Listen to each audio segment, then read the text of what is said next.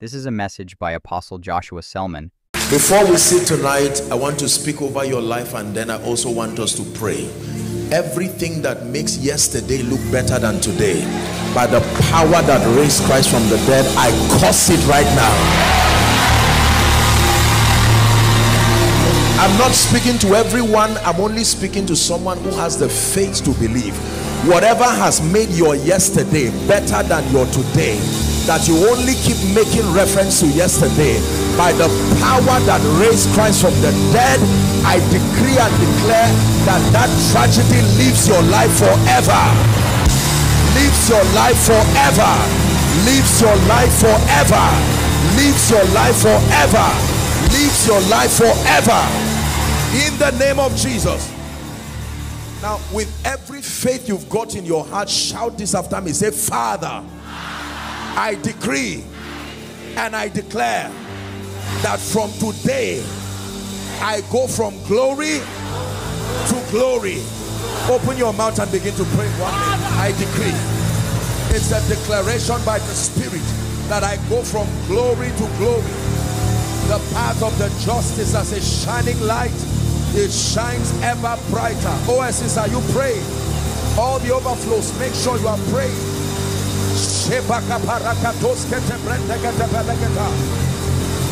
Glory to glory. Glory to glory. In every area of my life, glory to glory. Glory to glory. In the name of Jesus. Glory to glory. By the power of the Holy Ghost, I contact the grace that takes me from glory to glory. I contact the anointing, the unction that causes me to go from glory to glory. Never a better yesterday. Never a better yesterday. Never a better yesterday. One more minute, you are still praying. Never a better yesterday. By the power of the Holy Ghost, from glory to glory, new every morning, testimonies every day, breakthrough every day, the goodness of God working in my life. In Jesus' name I pray. Hallelujah.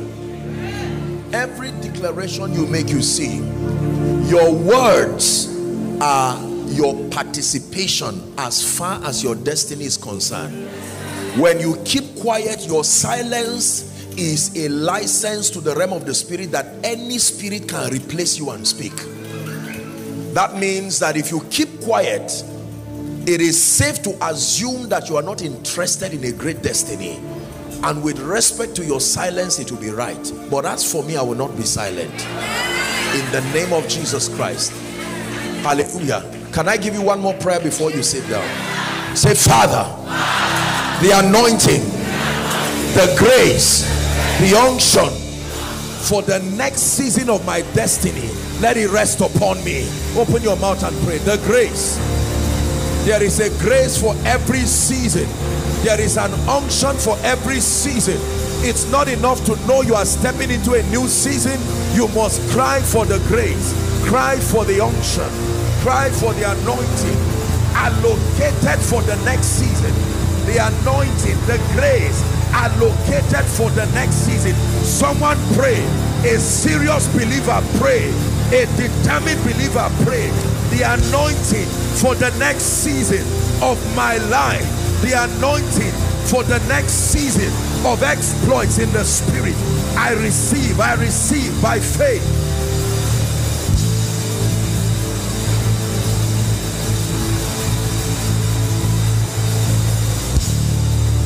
In Jesus' mighty name we pray.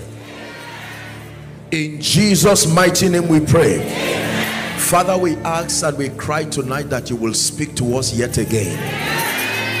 Let your word come with power. Let it transform us forever. In Jesus' mighty name we pray. Please sit down. May God bless you. Pastor Nat, thank you again. Pastor Nat, can I borrow you for 1 minute? I just sense in my heart. Don't mind me when I'm on stage with your pastor. Just allow us do our thing on stage. I'm just sensing that song. Waiting, waiting, to see. Let me just sing it one more time and then I'll teach. Daily I am see. Amen. See. I'd like you to just listen with faith. He's ministering to your spirit. Hallelujah. One thing I desire of the Lord is that I will dwell in his temple, to behold the beauty of his presence, that I may seek your face and pray, give you pleasure all the days of my life. I truly believe that this song is already a prophetic ministration for you. The Bible says, they that wait. Waiting always looks like a waste of time until the results begin to show. Hallelujah. You know that when a seed is put in the ground, for a long time it is silent and it looks like there is no activity. And sometimes the farmer can even be frustrated. You would think that because the soil were good and the seed were good, it will produce the next day. In the silence of that soil and that seed, something is happening that you may not see. For someone, you've been investing time in God's presence. I don't know why God is starting like this. This is not for everyone, but it's a prophetic word for someone. You are in a season of your life where honestly you cannot even define what you are doing. You can't tell whether you are confused. You can't tell whether you are moving forward. You don't even know if it's an attack. It's a season where you are waiting. You are waiting because you've been planted. Give God time to build you. Give God time to build you. Slowly but surely, line upon line, precept upon precept, you will see that you begin to emerge until you become a giant oak tree.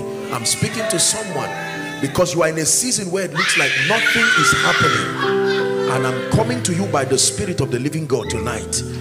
It pays to wait. That's why I asked Pastor Nat. I just had that song in my spirit. It may not be for everybody. From the hardest thing for a believer to do is to wait. Living in the silence of God is very painful, but you must know that the silence of God is also a language. When God is silent, he is saying something.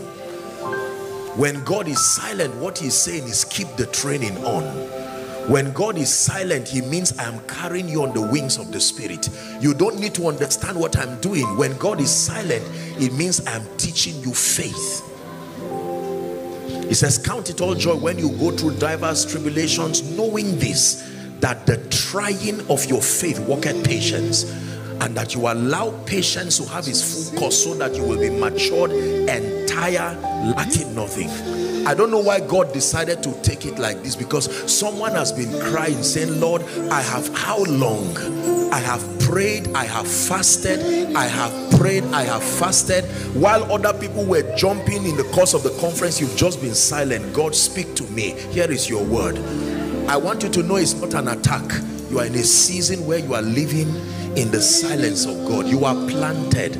Give God time and be patient with your destiny. It will look like others have gone ahead of you, but in the business of destiny, you see, you don't compare yourself with someone who has gone, because when God is done with you, sometimes in one day he can bring 10 years in your life. So for that person, we decree and declare the grace to wait. The grace to wait even when you don't understand what God is doing. The grace to not be distracted. May that grace rest upon you now. In Jesus' name we pray. Tonight, very briefly, I want to share with you a very powerful secret. What you will be learning tonight is the reason why some people never go down. I want to show you a secret of longevity of impact. Behind, thank you, let's honor the worship team. Behind the extraordinary exploits of people in the kingdom are secrets. Nobody rises in this kingdom and nobody thrives in this kingdom commanding consistent results by luck or in ignorance. Please listen very carefully. What you are about to learn today is the secret, by the mercies of God, that will insist that you will never have a better yesterday. Are we together now? And so I want you to lend me your attention, and please, as we call for prayer in the course of the teaching, I'd like you to participate maximally. I saw people outside, there are overflows, and those following online. Distance is no barrier. When it's time to pray, pray. When it's time to listen, you listen. Hallelujah. The difference between hearing and listening is that one happens automatically, the other one has intention connected to it. When you hear, provided your ear is working, it doesn't matter whether you are interested or not. Once there is sound, you must hear. But listening means that your attention has been invested for the purpose of growth. So don't just hear tonight, listen. Are we together now? I'm teaching on the path to greater glory. The path to greater glory. Haggai chapter 2 verse 9. The path to greater glory. I want to show you by the word of God the secret that transits men from glory to glory, stepping into a realm of that glory that excels. The Bible says the glory, I'm reading it, but this is a prophetic word for someone. The glory of this latter house, it says, shall be greater than the former, saith the Lord, and in this place will I give peace, saith the Lord. You believe that? Say amen. Now in Proverbs chapter 4 and verse 18, Proverbs chapter 4 and verse 18, the Bible says that the path of the just, very simple but profound scripture, that the path of the just is as a shining light, and that light shines more and more. Please say after me, more and more. One more time, say more and more. So that your path is as a shining light that shines more and more unto the perfect day. It means that in the economy of God, a man is never, I repeat again, supposed to have a better yesterday. It should never be that your life is so full of darkness that you only have to look back to find hope and to rejoice, because everything before you seems dark and bleak.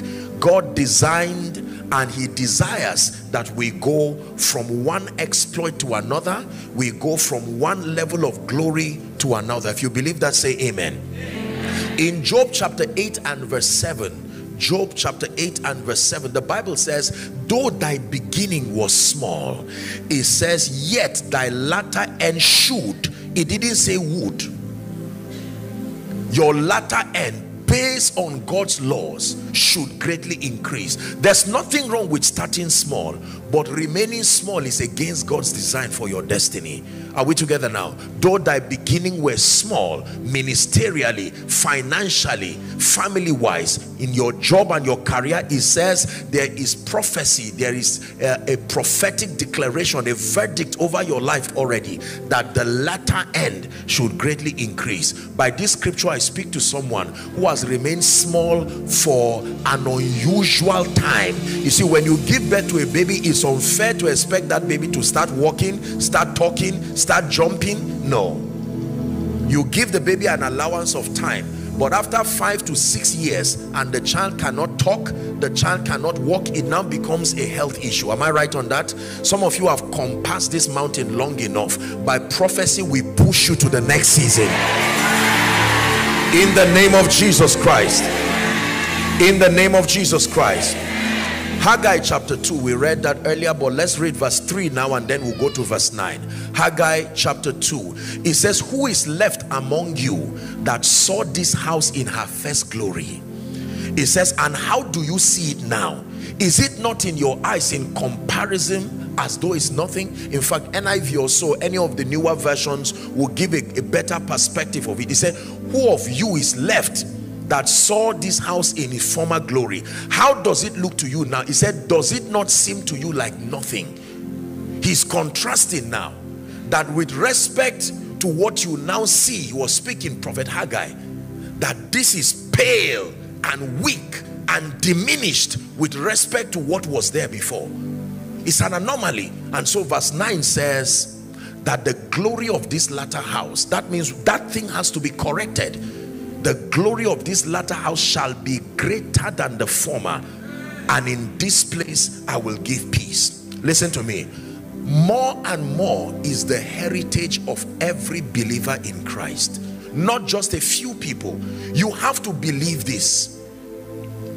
I heard Pastor Nat just recapping on what Pastor Poju taught you. You see, it's important that you frame. I was so blessed when, we're being led through the confession of faith. It's very powerful. The Bible says, let the redeemed of the Lord say so. Say so, not wish so, not hope so. Let the redeemed of the Lord say so. It matters what you believe. It matters the frame of your mindset. I always teach that your mindset is your contribution to your failure or your success. Your contribution to your becoming successful or your failing is your mindset, a summation of what you have chosen to believe. Are we together? It's important for you to believe that the more and more is your destiny in Christ. And don't allow anybody, don't allow any strange philosophy preach you against that understanding. God is not against your rising. God is not against your shining. God is not against your becoming. He's not against your excelling. If you do not believe this, you will not open up your heart to receive that which makes your destiny more and more. Are we together now? Have this at the back of your mind, that an enviable destiny, a great destiny, is my heritage in Christ. It says, thou shalt increase my greatness and comfort me on every side. Are we together now? Genesis chapter 17 and verse 6, it says, I will make you exceeding fruitful. I will make you exceeding fruitful. I will make nations of thee, and kings shall come out of your loins. Genesis chapter 12, 2 and 3, speaking about Abraham, I will bless him that bless you, and him that curseth you will I curse. He says, thou shalt be a blessing, in thee shall all the families of the earth be blessed. Why does God desire that we continue to scale heights in destiny? John 15 and verse 8, he said, herein is our Father glorified, when you bear much fruit, so shall you be my disciples. It is important for you to appreciate the fact that if you truly want to see God glorified in the world of men, it happens at the instance of the results that come from your life. John chapter 15, same John and verse 16, it says, you have not chosen me, but I have chosen you and ordained you to go and bear fruit, and that your fruit will remain. Hallelujah. Ephesians chapter 2 and verse 10, the Bible says, we are his workmanship, created in Christ Jesus unto good works, unto good works, unto good works, unto good works, which God had before ordained that we should walk in them. God is glorified when you excel. God is glorified when you excel. Are you listening now? God is glorified when you excel spiritually, financially. It says, let your light, he's called you the salt of the earth. Remember Matthew chapter 5 from verse 13 to 16. You are the salt of the earth, the Bible says. But if the salt has lost its saltiness or its savor, it says, wherewith shall it be salted again? It is good for nothing except to be thrown down and trampled under foot of men. Then it says, you are the light of the world, a city that is set on a hill, that cannot, regardless what sentiments, cannot be hindered, cannot be hidden. It says, neither do men light their candle and put it under a bushel, but they put it on a candlestick, and it gives light to everyone who is in the room. Verse 16 now says, let your light so shine before that they may see your good deeds. God wants men to see your good deeds and glorify your Father which is in heaven. Galatians 1:24, simple but profound scripture. And they glorified God in me. God can be glorified in a man. God can be glorified through a man. I pray for you, because of the results your life will begin to command, someone will stand and call upon the name of Jehovah. That someone who did not believe that God lifts, when they look at your life as a living epistle, your life will be a sermon to them that God is still in the business of lifting. In the name of Jesus Christ. The Bible calls us living epistles. Living epistles. Many of you have heard me teach this. A living epistle means that you should be the continuation of everyone's Bible study. that when people see you, it's like their Bible just opened again and they continue from where they stopped in their room. Your life should be sermons, literally like a recording in motion, preaching the faithfulness of God, preaching the restoring power, preaching the preserving power. Every day somebody should learn God from your life. Every day somebody should learn God from your result. Are we together now? You should never wake up in the morning and go back to bed without your life preaching. And I've told you that results are evangelists. Results can preach. There is an audience that listens to that evangelist called results. Everything stopping you from producing results. Honestly, I came tonight from the depth of my spirit. I decree and declare it must live your life now. In the name of Jesus Christ. So God is interested in our bearing fruit. God is interested in our consistency. Now listen, he's interested in our consistency. The tragedy about life, and even among the faith people, is that many people start well, they start excellently, they start gloriously, but it looks like only a handful of people remain. Jesus said, ye who have continued with me. Not just those who started with me. With all due respect, there are people who have started ministry, started excellently, started gloriously, started with vibrancy. Today, with all due respect, some of them are nowhere to be found. There are people who started business, same thing.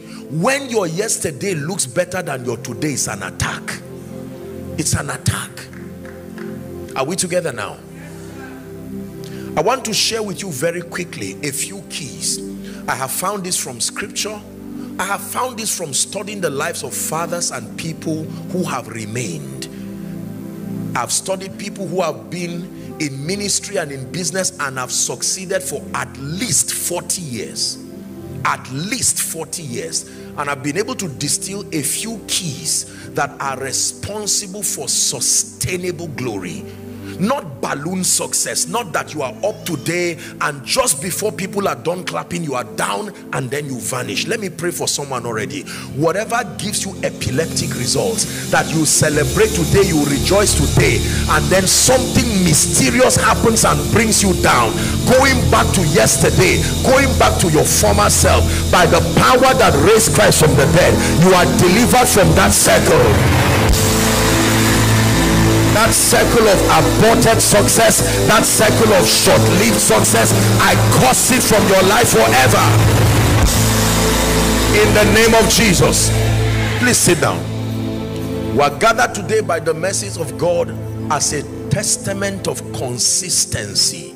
Consistency. Consistency. Results are impactful not just when they are produced, when they are sustained. When results are not sustained, they do not create the kingdom impression that they should. So I want to share with you these keys, and I want you to please listen. Number one, the first key that is responsible for greater glory, glory to glory, ever increasing glory, that you become and you remain, you are at the epicenter of kingdom relevance without fading. Isn't it amazing how the sun is? That the sun is older than every one of us, and it's not, as much as we know, it's not depleted in its intensity and glory. While men pale and fade, I've seen people who sometimes can be 25, 30, and then they look 50. And you are asking them what happened. They tell you, life happened to me. Oh, I wasn't always like this.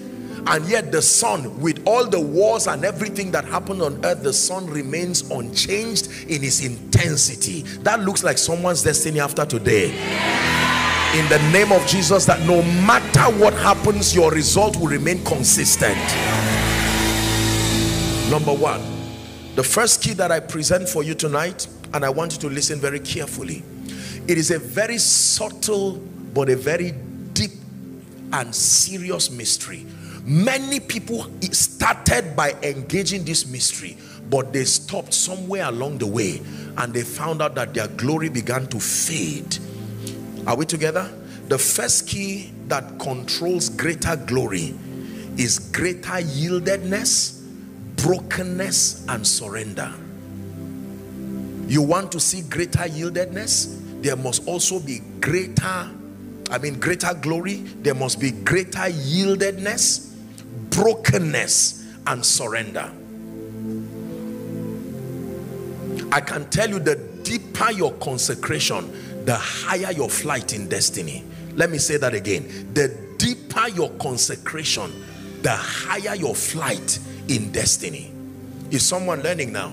There are many people who walked in keeping with brokenness and yieldedness, and when God began to lift them, they became distracted by all of the success. And I tell you by experience, and I tell you from the privilege of mentorship, that success is a noisemaker.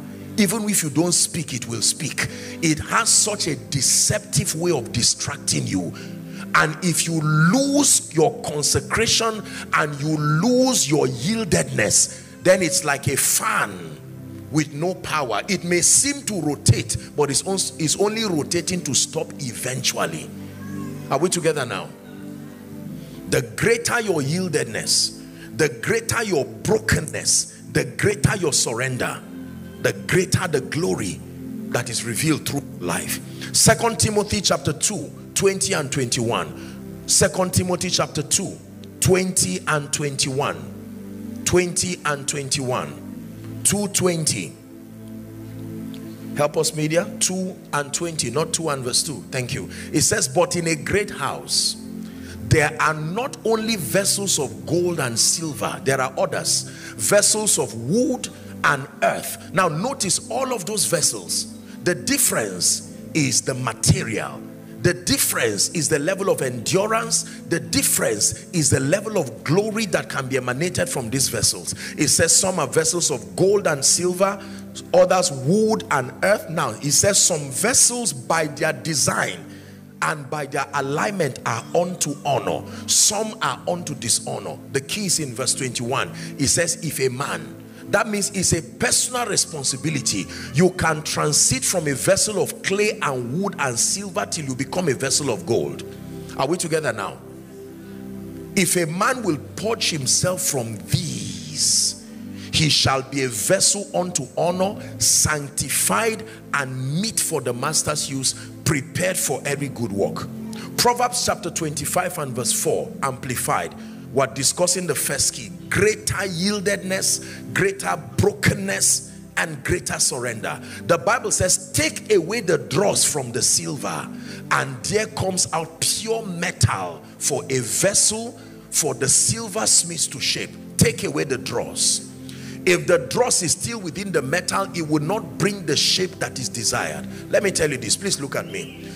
We live in a world today where there is such an obsession to be celebrated. There is such an obsession to be an influencer, to be a celebrity. And it's a very human thing, and it's a very sincere thing. Are we together now? Especially the young people. I mean, there's such an obsession to be known. How many likes, how many follows, how many shares. But you see, we stand the risk of losing out on this key that sustains glory. When your obsession for fame, your obsession for power, your obsession to be known, your obsession to be recognized becomes greater than your obsession for his presence, you are in trouble. Immediately, the devil does not have to attack you, you are already in trouble. Are we together now? Yes. So for many believers, they start with God, the depth of their prayer life, fasting, the word, consecration, worship. They can lock themselves and cry their heart. Search my heart, like the psalmist will say. Try my thoughts. If there is any evil way in me, he said, lead me to the way everlasting. But you see, sometimes fame has a very deceptive way of making the presence of God look like a burden to you. Why do I need to visit his presence again? Whether I study or not, I still have something to preach. And you see, the thing about grace is that it doesn't matter what you do. Sometimes you will be surprised how God will defend you in the public. And it will convince you that because the plate is broken and still carrying food, it means you should not do anything about it. Even when a plate is broken, it can still carry food, but not for long. Are we together? Let me tell you the truth. I have a covenant with God that anything ministerial or otherwise that will distract me away from his presence, I rather cancel every ministration for that year. I rather lock up Koinonia for that year. Let me be a failure before men and maintain my stance with God. I consider myself a success. Don't clap if you don't believe what I'm saying. No. Are we together? It's true. The presence of God, that is where the glory of God resides. You see, this imputation of glory is, I'm trying to look for a very modest, non-offensive word, but the greatest way to relate it is literally, it's like marinating your protein, your meat. You know how you soak in whatever it is, the sauce that you prepare, and you just leave it and there's an infusion. You see that now? Everything, that meat carries what was outside it. This is what happens in the glory. You don't give God 5 minutes and carry glory. You don't give anything 5 minutes and carry glory. Not even the devil. Are we together now? Time is a currency that everybody uses to purchase whatever you want. Time. And many people waste that time. Listen, the first key that I'm bringing for you, if you're in ministry here, listen to me. Minimize the obsession to be known, to be heard. Stay in his presence. Your greatest publicity is your secret place, not posters, not billboards. Are we together now? One song that can come, one sermon that can come, one idea that can come, and this includes even business people. Don't say I'm a businessman, thank God I'm not a pastor. You should even stay more. Are we together now? Yeah. Brokenness. Search my heart, that you return back to God and you say, Father, your boy is back again. After the world claps for you, you can get down your knees and say, Lord, I'm still on my knees. After 30 years, I'm still on my knees. I'm not coming to you as apostle. I'm coming to you as that boy you found, that you helped. And God says, because you have done this, let's go into the next level. You see, that's why you find out that there are people, just when you think you have exhausted them, another weight of glory comes upon them. That business you see does not happen on stage. It happens in the secret. Are we together? By this, some of you need to return. After this conference, you should just extend it to a retreat and go back and say, Lord, I'm sorry. You are the lover of my soul, but I left you in search for fame. I left you looking for what only your presence can give me. Only your presence can give me. I rather not be known by men and let me be known by him. You see, God is not a herbalist. So, you know, sometimes people come to me and say, Apostle, I want power. This is my own. This is the only thing missing. I have revelation. I want power. And I tell the person, you are playing. You are really playing. So you think that all that will just give you power is just a jar of oil. No, sir. No. Your heart can perforate a vessel that carries oil. Your heart condition. It doesn't matter what oil comes upon you. Your heart condition can drain away and waste away impartations. Are we together? As God lifts me in ministry and as I grow in ministry, I'm not hasty to lay hands on people again, because I've been wasting oil. Wasting oil on hearts that are not yielded. The head is ready, but the heart is not ready. He said, my son, give me your heart, not your head. Give me your heart. He says, and then let your eyes incline to my ways. Hallelujah. I love the Lord. Oh, please join me and love the Lord. Love him more than ministry. Love him more than titles. Love him more than fame. Are we together? Love him more than more. How do you know you love him? By doing the things that please him. He that loved me is he that obeys my commands. And he says, I will love him and we will come and manifest ourselves to him. John 14:21. He that keepeth my commands, he it is that loveth me. He says, and I will love him. John chapter 14 verse 21. 14:21. Hallelujah. He says, I will love him and will manifest myself to him. Praise the name of the Lord. I can share with you here encounters that came from the presence of God. Ideas today that have accelerated me in life and ministry by the mercies of God. There was no other way I would have gotten those ideas except in his presence. No other way.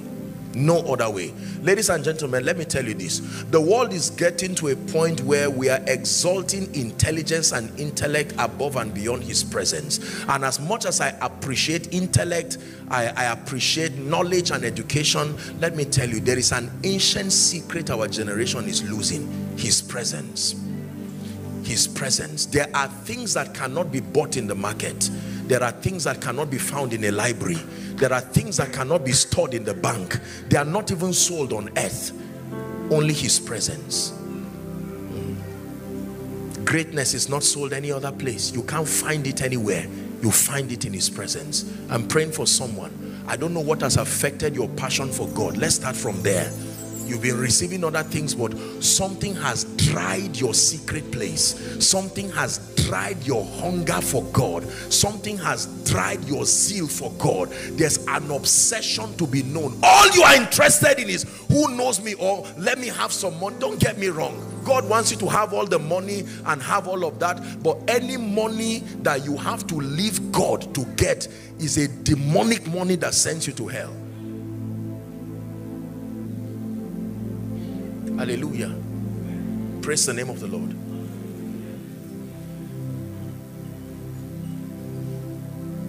I know you want to make it. I know you desire to be great, and truly God desires to make great. But let me tell you, the secret to being known by the world is to know him. To know him and to stay there until he builds you. To stay there until he prunes you. Are we together now?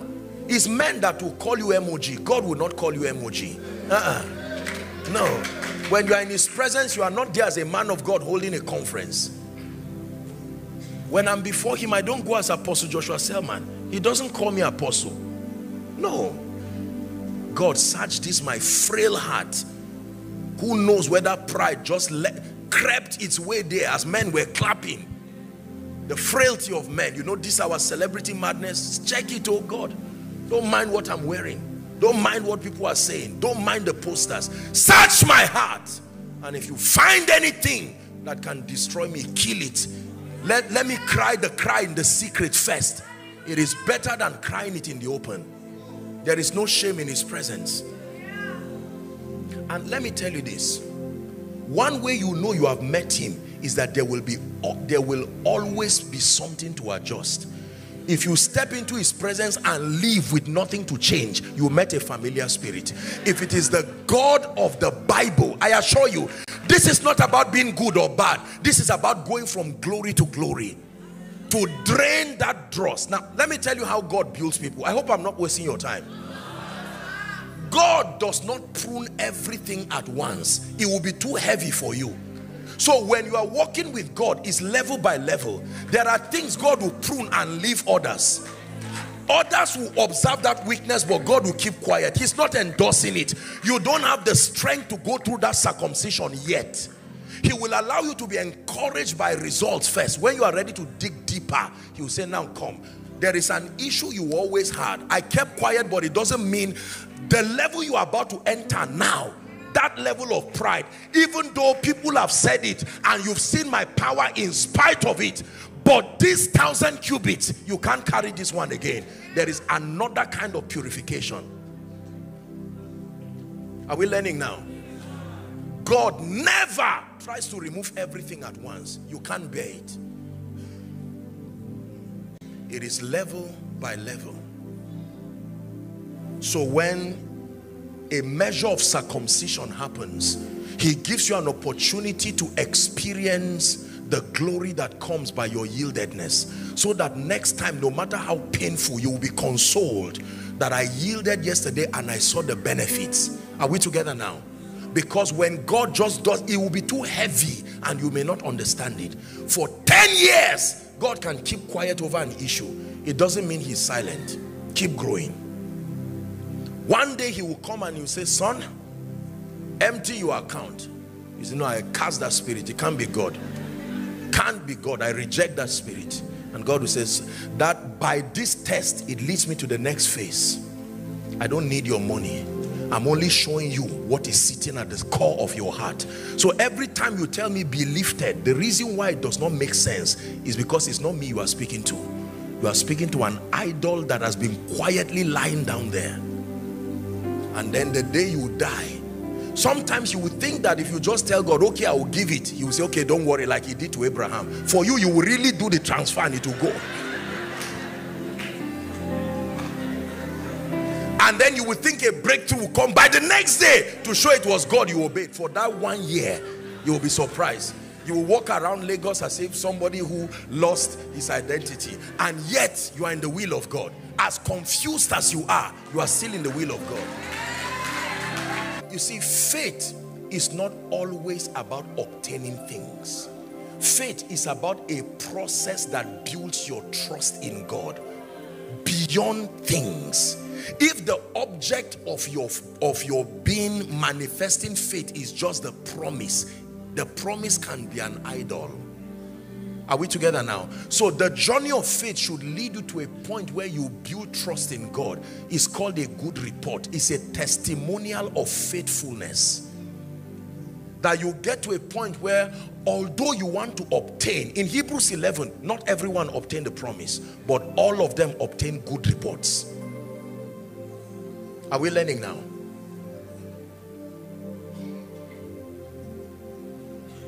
I desire him. It is truly my desire that nothing will ever take his presence and ever take his place. And I'm calling on someone to join me in that declaration of desperation. When it has to do with the business of God, you should not be ashamed. My brother and my sister, we live in a world where when people see your hunger for God, sometimes they're mistaking it for fanaticism. I'm not talking about, there are many fanatics who don't love God. It's just the motions of spirituality. Love has an energy. You can feel, when you see lovers, you know. You are everything. Thank God for the things you have given me. But you are everything. Thank God for the platforms and everything you have given me. But you are everything. Someone join me, prophesy that he's everything. You are everything. You are everything. You are not just greater than money, you are everything. You are not greater than my certificate, you are everything. They don't come close to you. You are in a class in my life all by yourself. Someone in 1 minute turn it into prayer. Open up your heart and cry to the Lord. Search my heart. Let there be a circumcision tonight. Take away pride. Take away lust. Take away flesh. Everything that can destroy my tomorrow, take it away. Go ahead and pray. Just 1 minute you are praying. You are the thirst. Are you praying? You are the stream. You are the hunger living deep inside of me. You are the food that satisfies. You are provision for the journey of my life. You are everything. Someone is praying, Lord, let's start afresh again. Something has happened to me. This is not how I was with you. Something has distracted me. A man came into my life and took your place. A woman came into my life and took your place. A job came into my life and took your place. Lifting came into my life and took your place. Let there be a restoration. Someone is praying. Cry to your maker. Take your place, oh God. Let us begin again. Afresh. That hunger. Afresh. That passion. Afresh. Greater than ministry. Greater than business. greater than fame, greater than the desire to be known.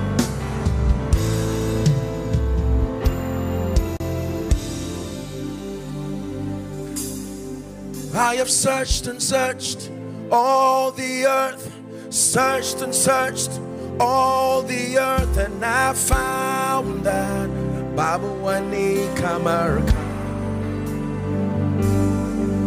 I have searched and searched all the earth, searched and searched all the earth, and I found that Babawani Kamarka. Oh, there's no one like him. I have searched and searched all the earth, searched and searched all the earth, and I found that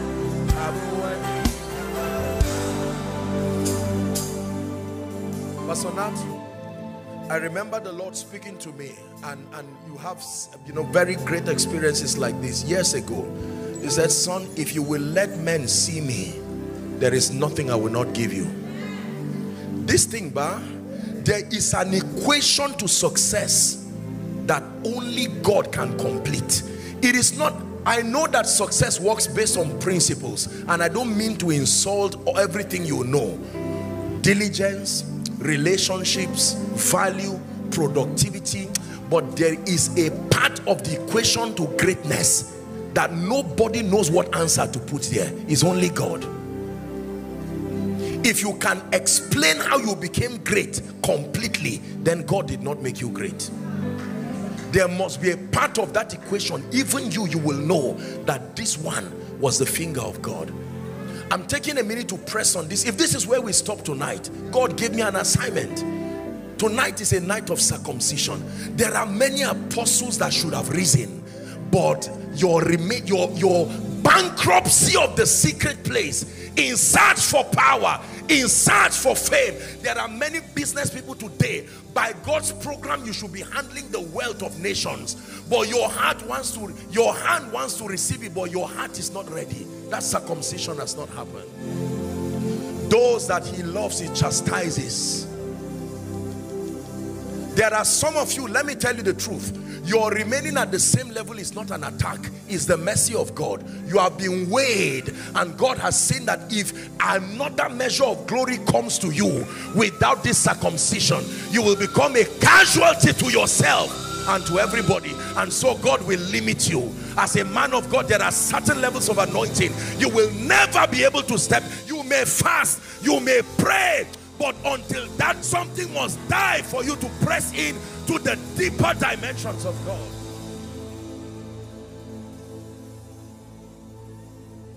This is not a popular sermon in the body of Christ again. You know why? Because many people think that just because God is gracious, is loving, not everything in the kingdom is a gift. There are things that are rewards. They are rewards, they are testaments of endurance, testaments of staying, to be planted until you are made.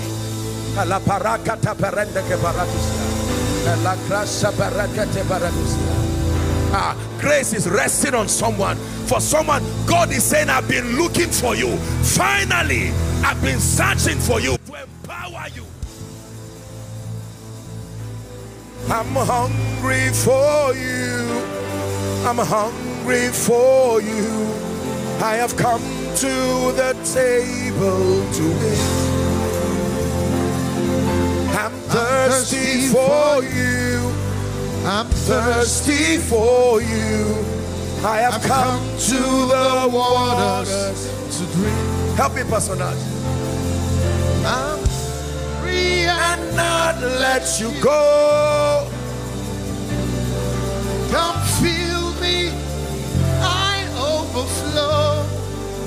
Sweet Holy Spirit, that's what is happening to someone. A renewed relationship with the Holy Ghost, getting back to the place of power, getting back to the place of consecration, getting back to the place of his presence more than before.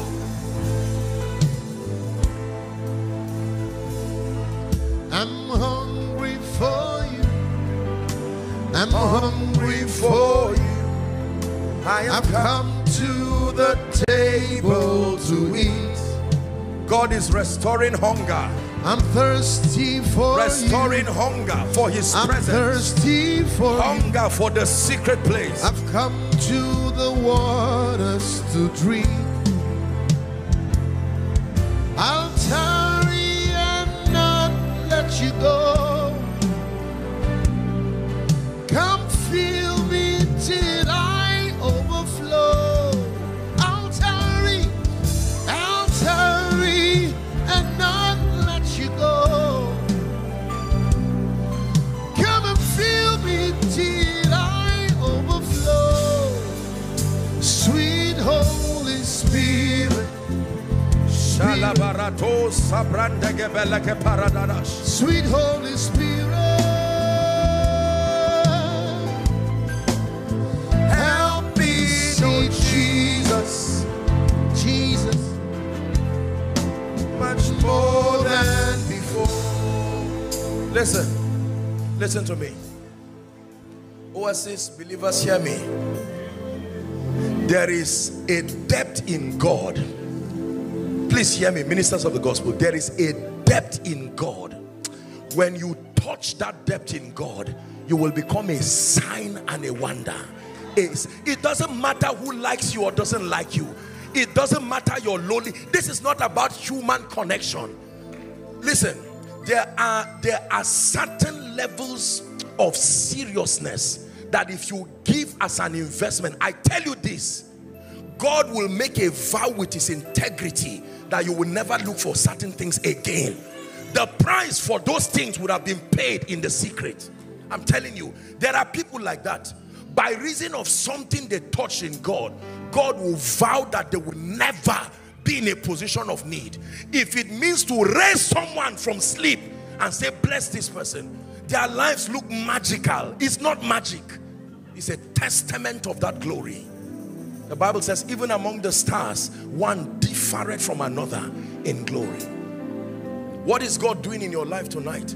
It's a circumcision. My dear sister, my dear brother, anybody who runs away from the chastisement of the Spirit has stunted themselves. I show you the way of power. Many fast, oh Pastor Nat, many pray, but the problem is their heart.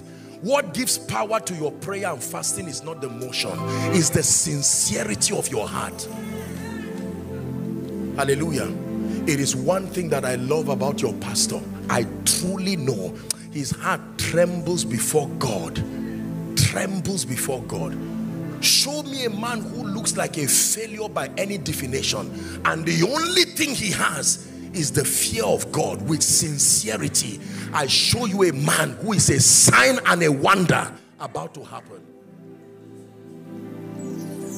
Hallelujah.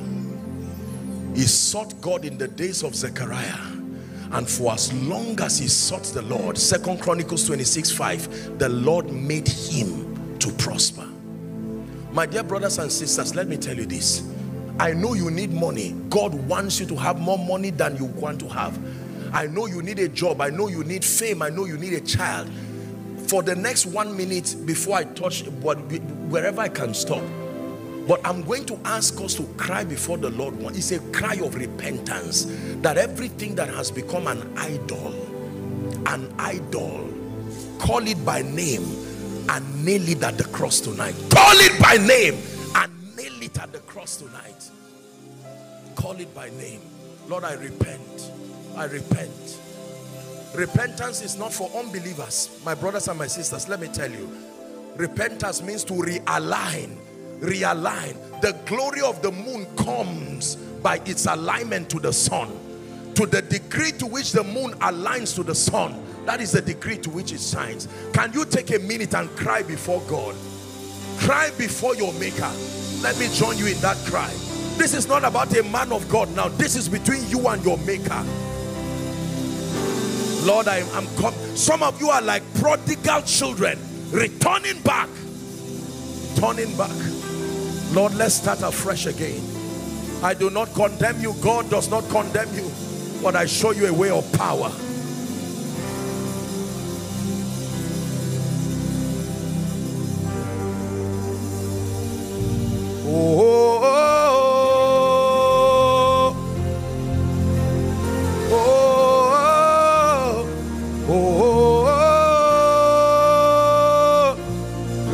it. You're crying before your maker.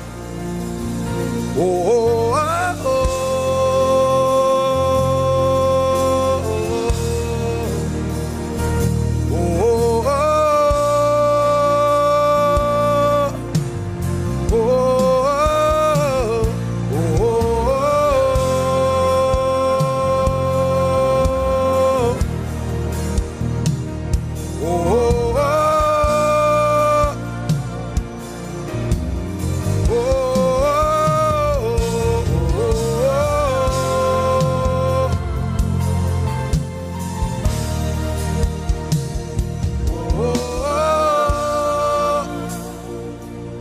Someone is praying, Father, restore my prayer life. I can't lie to you in this conference. Something is wrong. Restore my prayer life. Restore my passion for the word. For someone, you may need to pray, restore my consecration. Restore, restore, restore. The oil for the next level is at the mercy of the depth of your yieldedness. You are praying, I desire to be like Pastor Nat. This is a way. This is a way of power. This is the way of glory.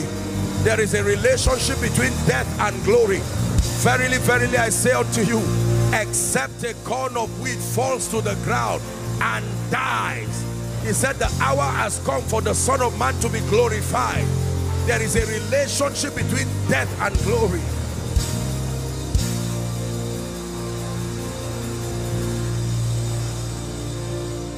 In Jesus' name.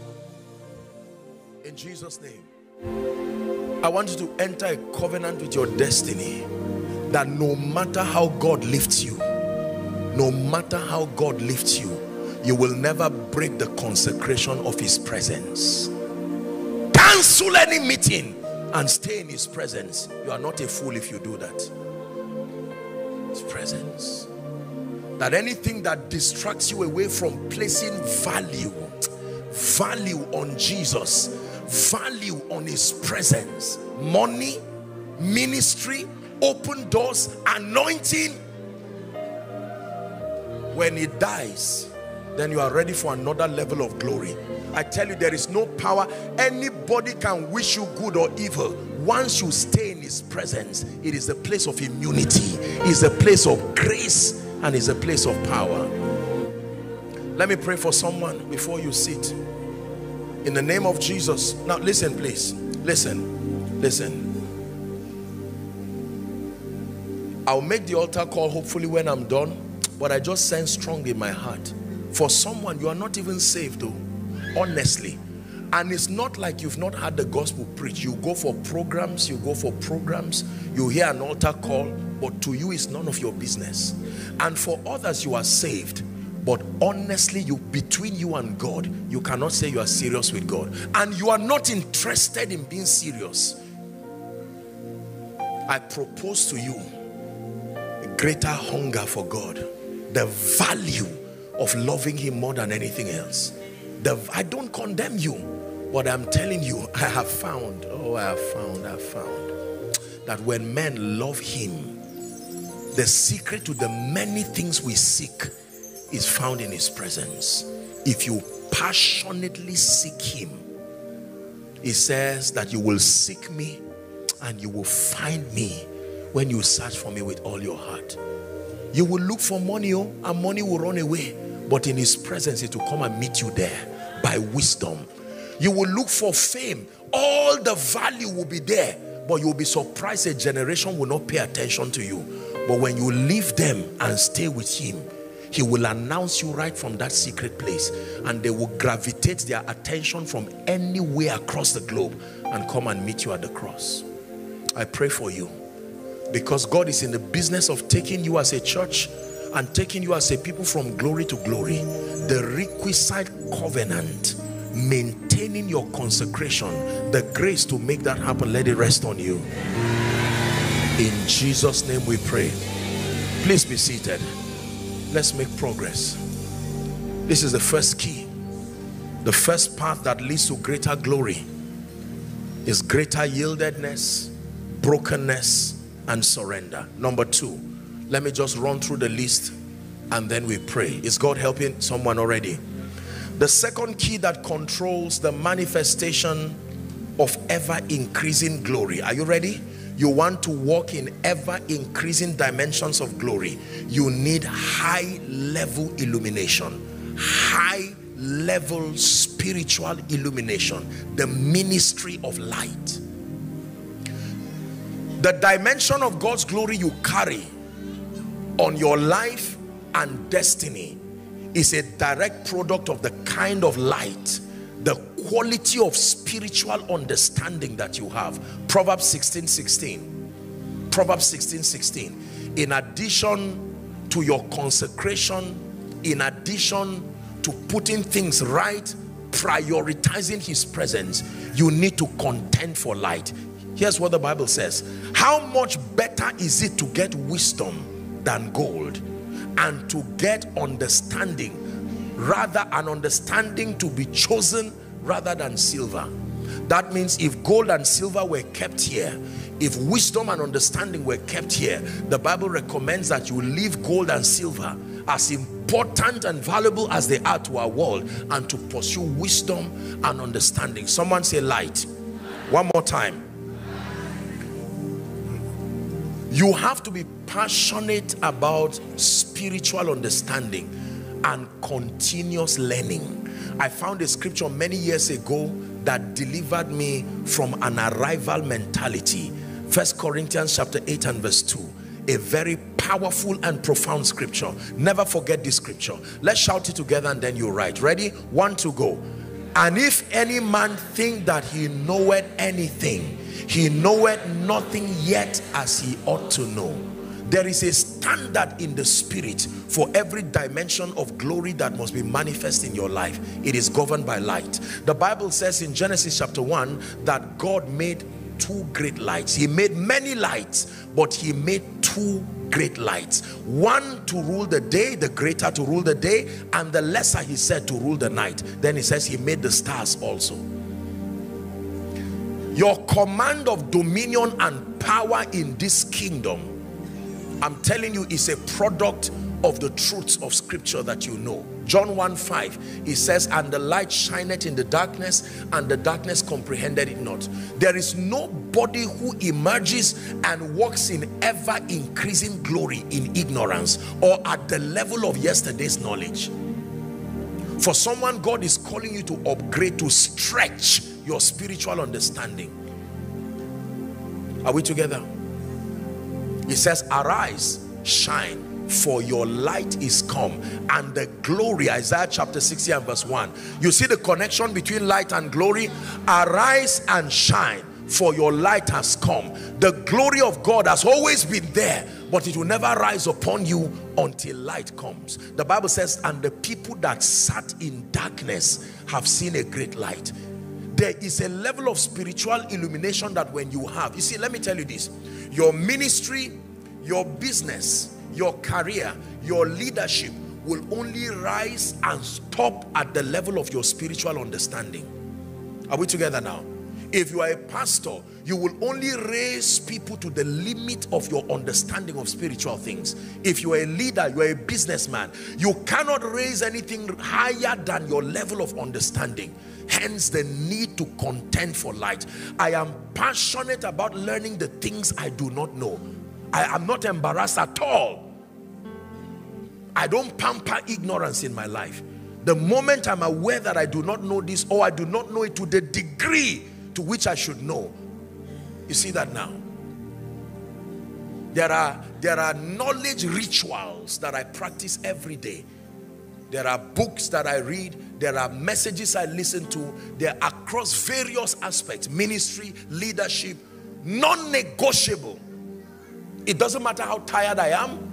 It's a covenant I've bound myself with. You see, let me tell you the truth.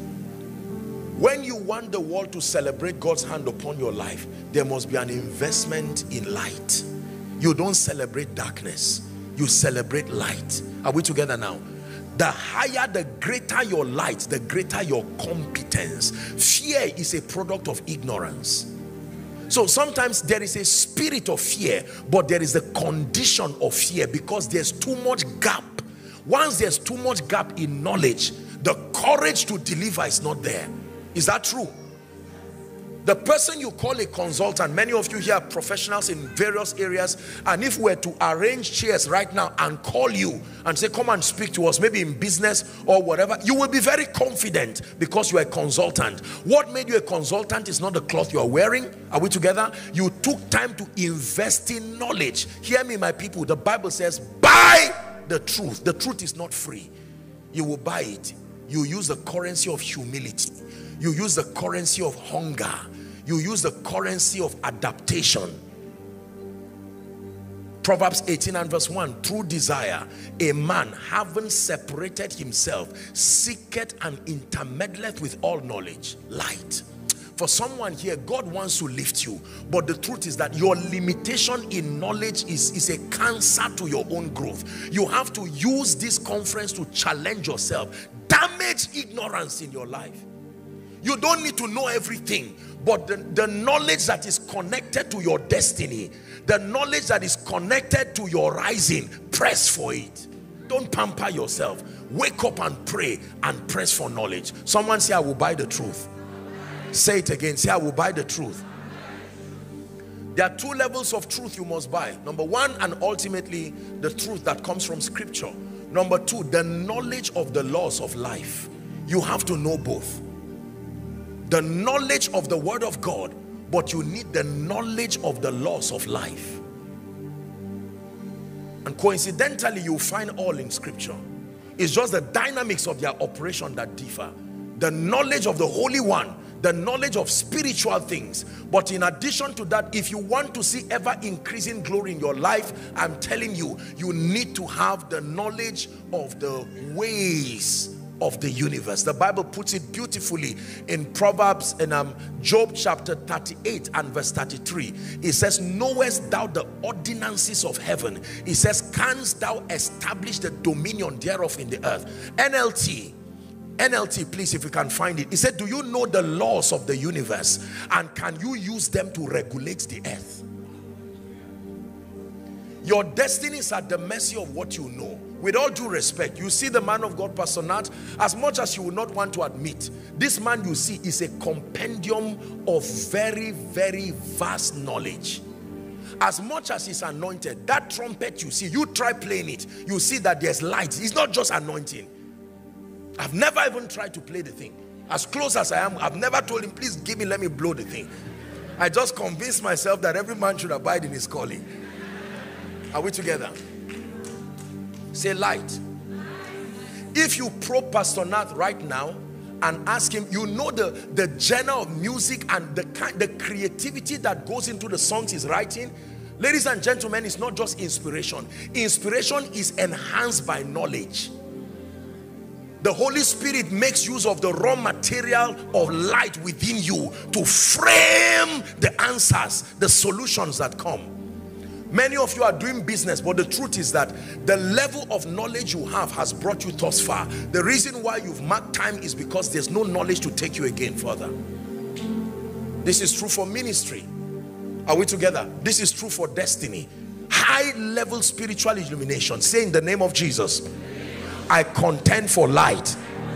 Say it again. In the name of Jesus, I contend for light. So everyone here, you must bind yourself with a covenant under God that I'm not going to have any week pass where I don't learn something new, something pro destiny, something pro Jesus, something pro kingdom. You don't need to know everything, but ladies and gentlemen, I can tell you there is a relationship between ignorance and shame. Ignorance and shame are related. Hallelujah. I made a covenant with my destiny that I will only admire people, but I will never be intimidated.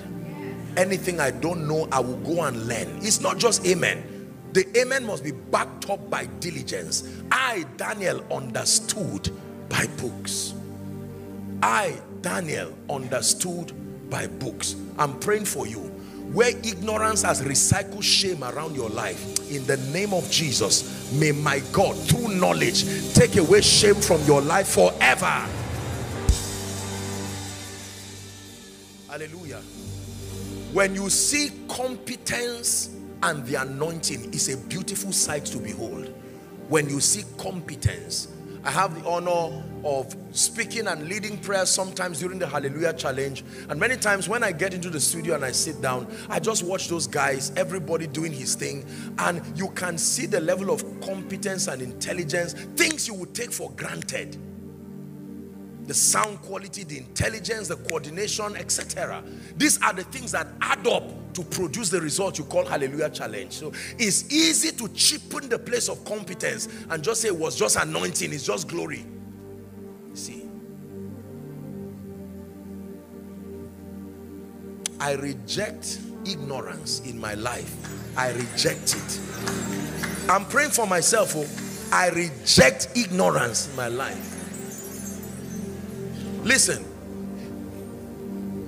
our world today has too many people willing to help you if you are humble to learn. 5 minutes in the presence of competence can damage years of mistakes. And you see, the thing about life is that life can teach you a lesson slowly for as long as you want to learn. Are we together now? You can literally bring a season to an end through knowledge, or through pride you can keep recycling that season like the hand of a clock, and you keep going through pain. Many people today are stunted by simple things.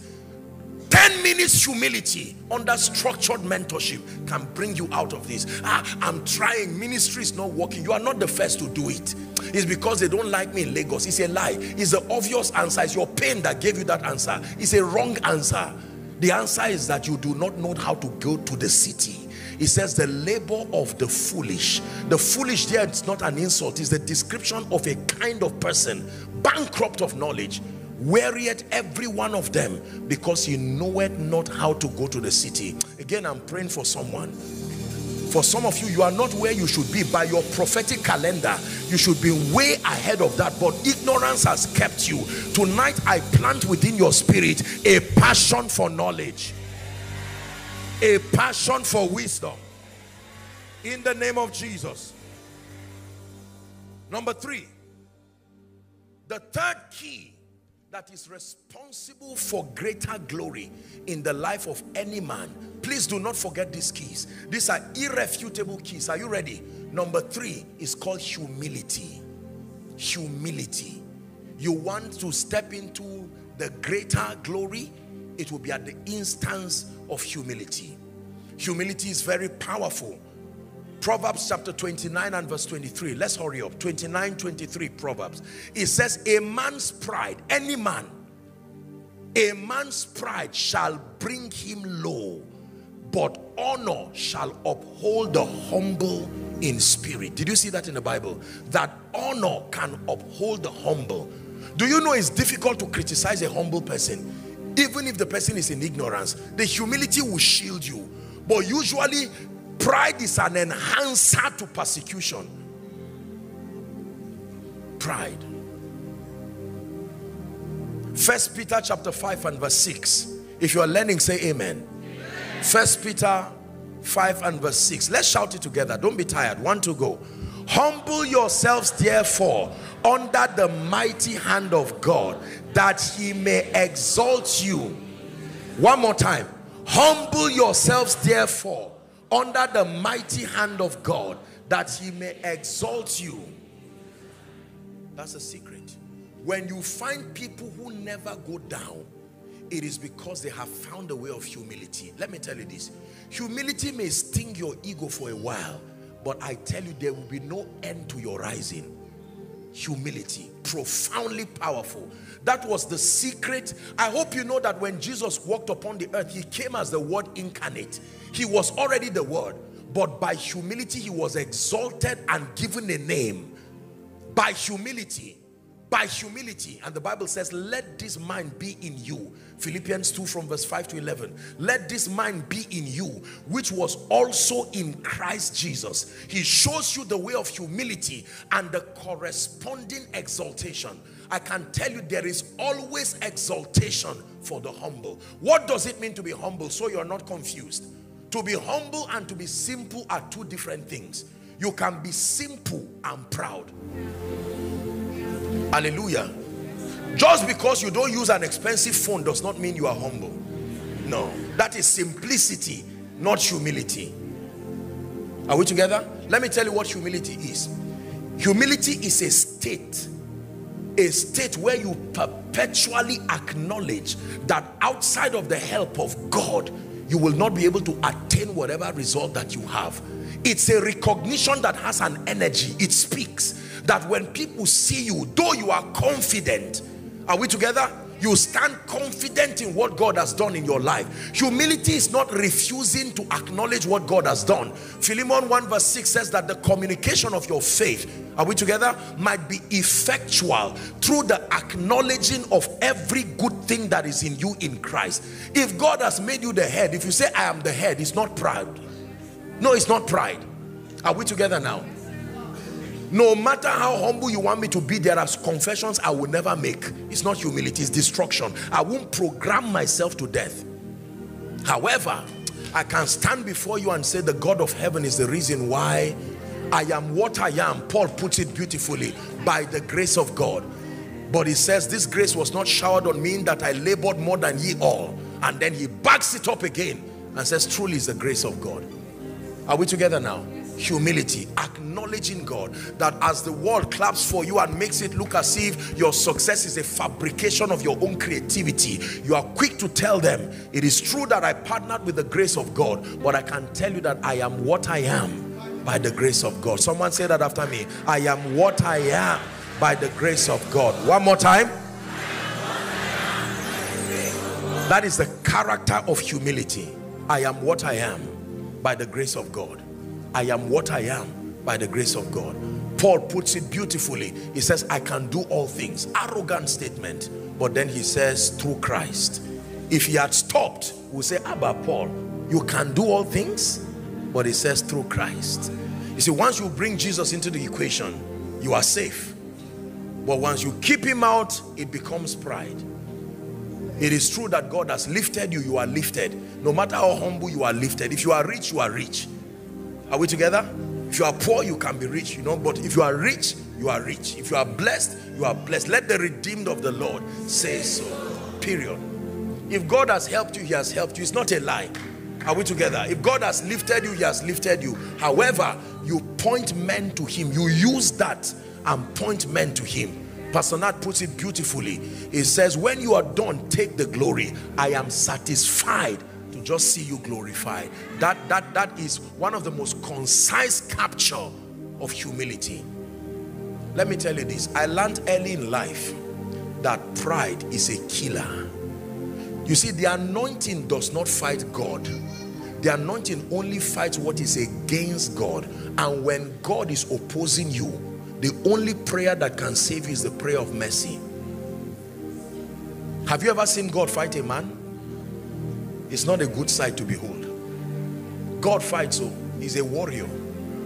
He is. He's not stopped being a warrior. Maybe he has stopped in your life, but God is still a warrior. I tell you, the Bible says, let God arise. Let God arise. Let God arise. And let all his enemies. And like I will always observe, I hope you are not one of them. An enemy of God is not just somebody you don't like. That's not God's enemy. An enemy of God is anybody who becomes a perpetual interruption to the manifestation of his will. Even if you are Jonah. Are we together now? So God can anoint you to be a prophet as Jonah, but because you disobeyed the instruction, you become his enemy at that time. Not enemy in terms of him hating you, you become antagonistic to his will, and you bring yourself to a position where judgment has to be meted out on you. I'm praying for someone here, the cancer of pride. Now listen, we have a lot of pride in Africa. I must tell you sincerely, because of our background. You know our language in Nigeria. You don't know who I am. Are we together? Everybody is a big man in Christ. Yes.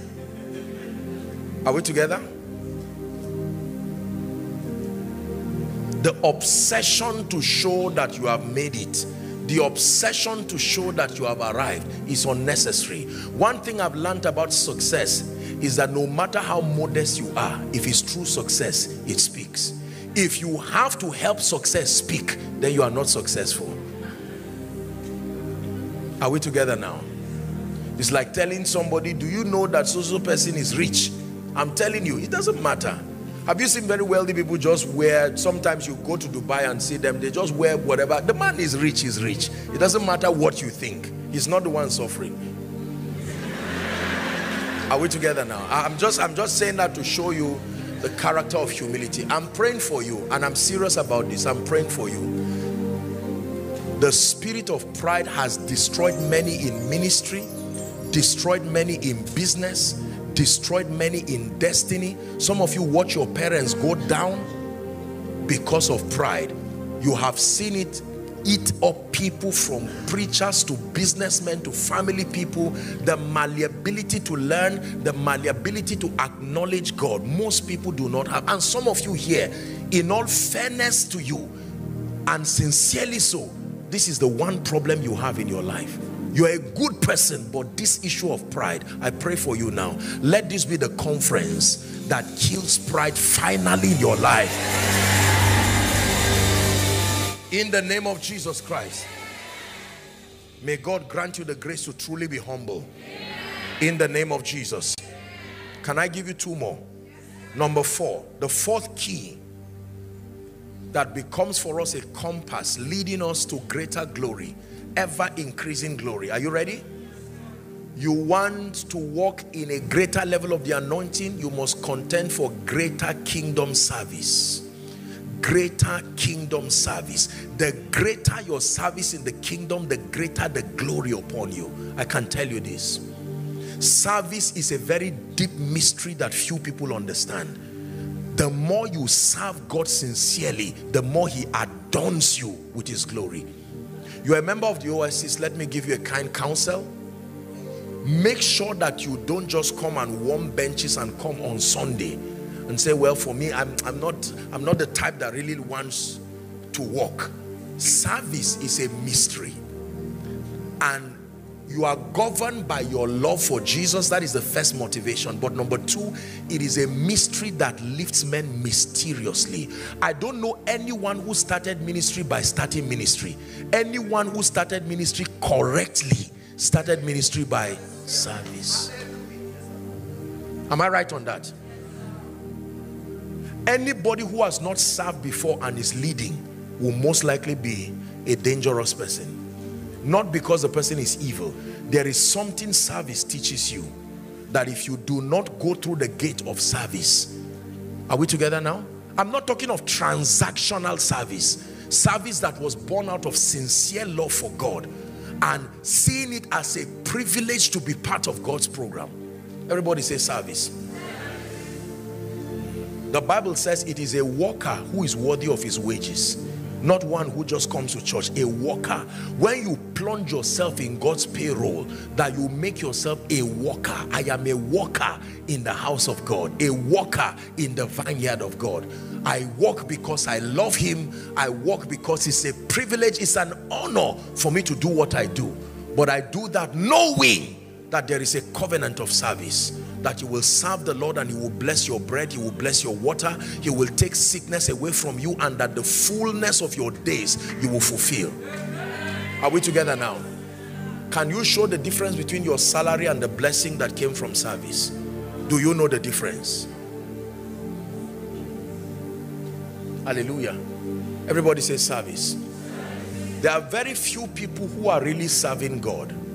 Many come to church, but there are few who are in service. How many of you have gone to use a restroom and you see a notice, out of service?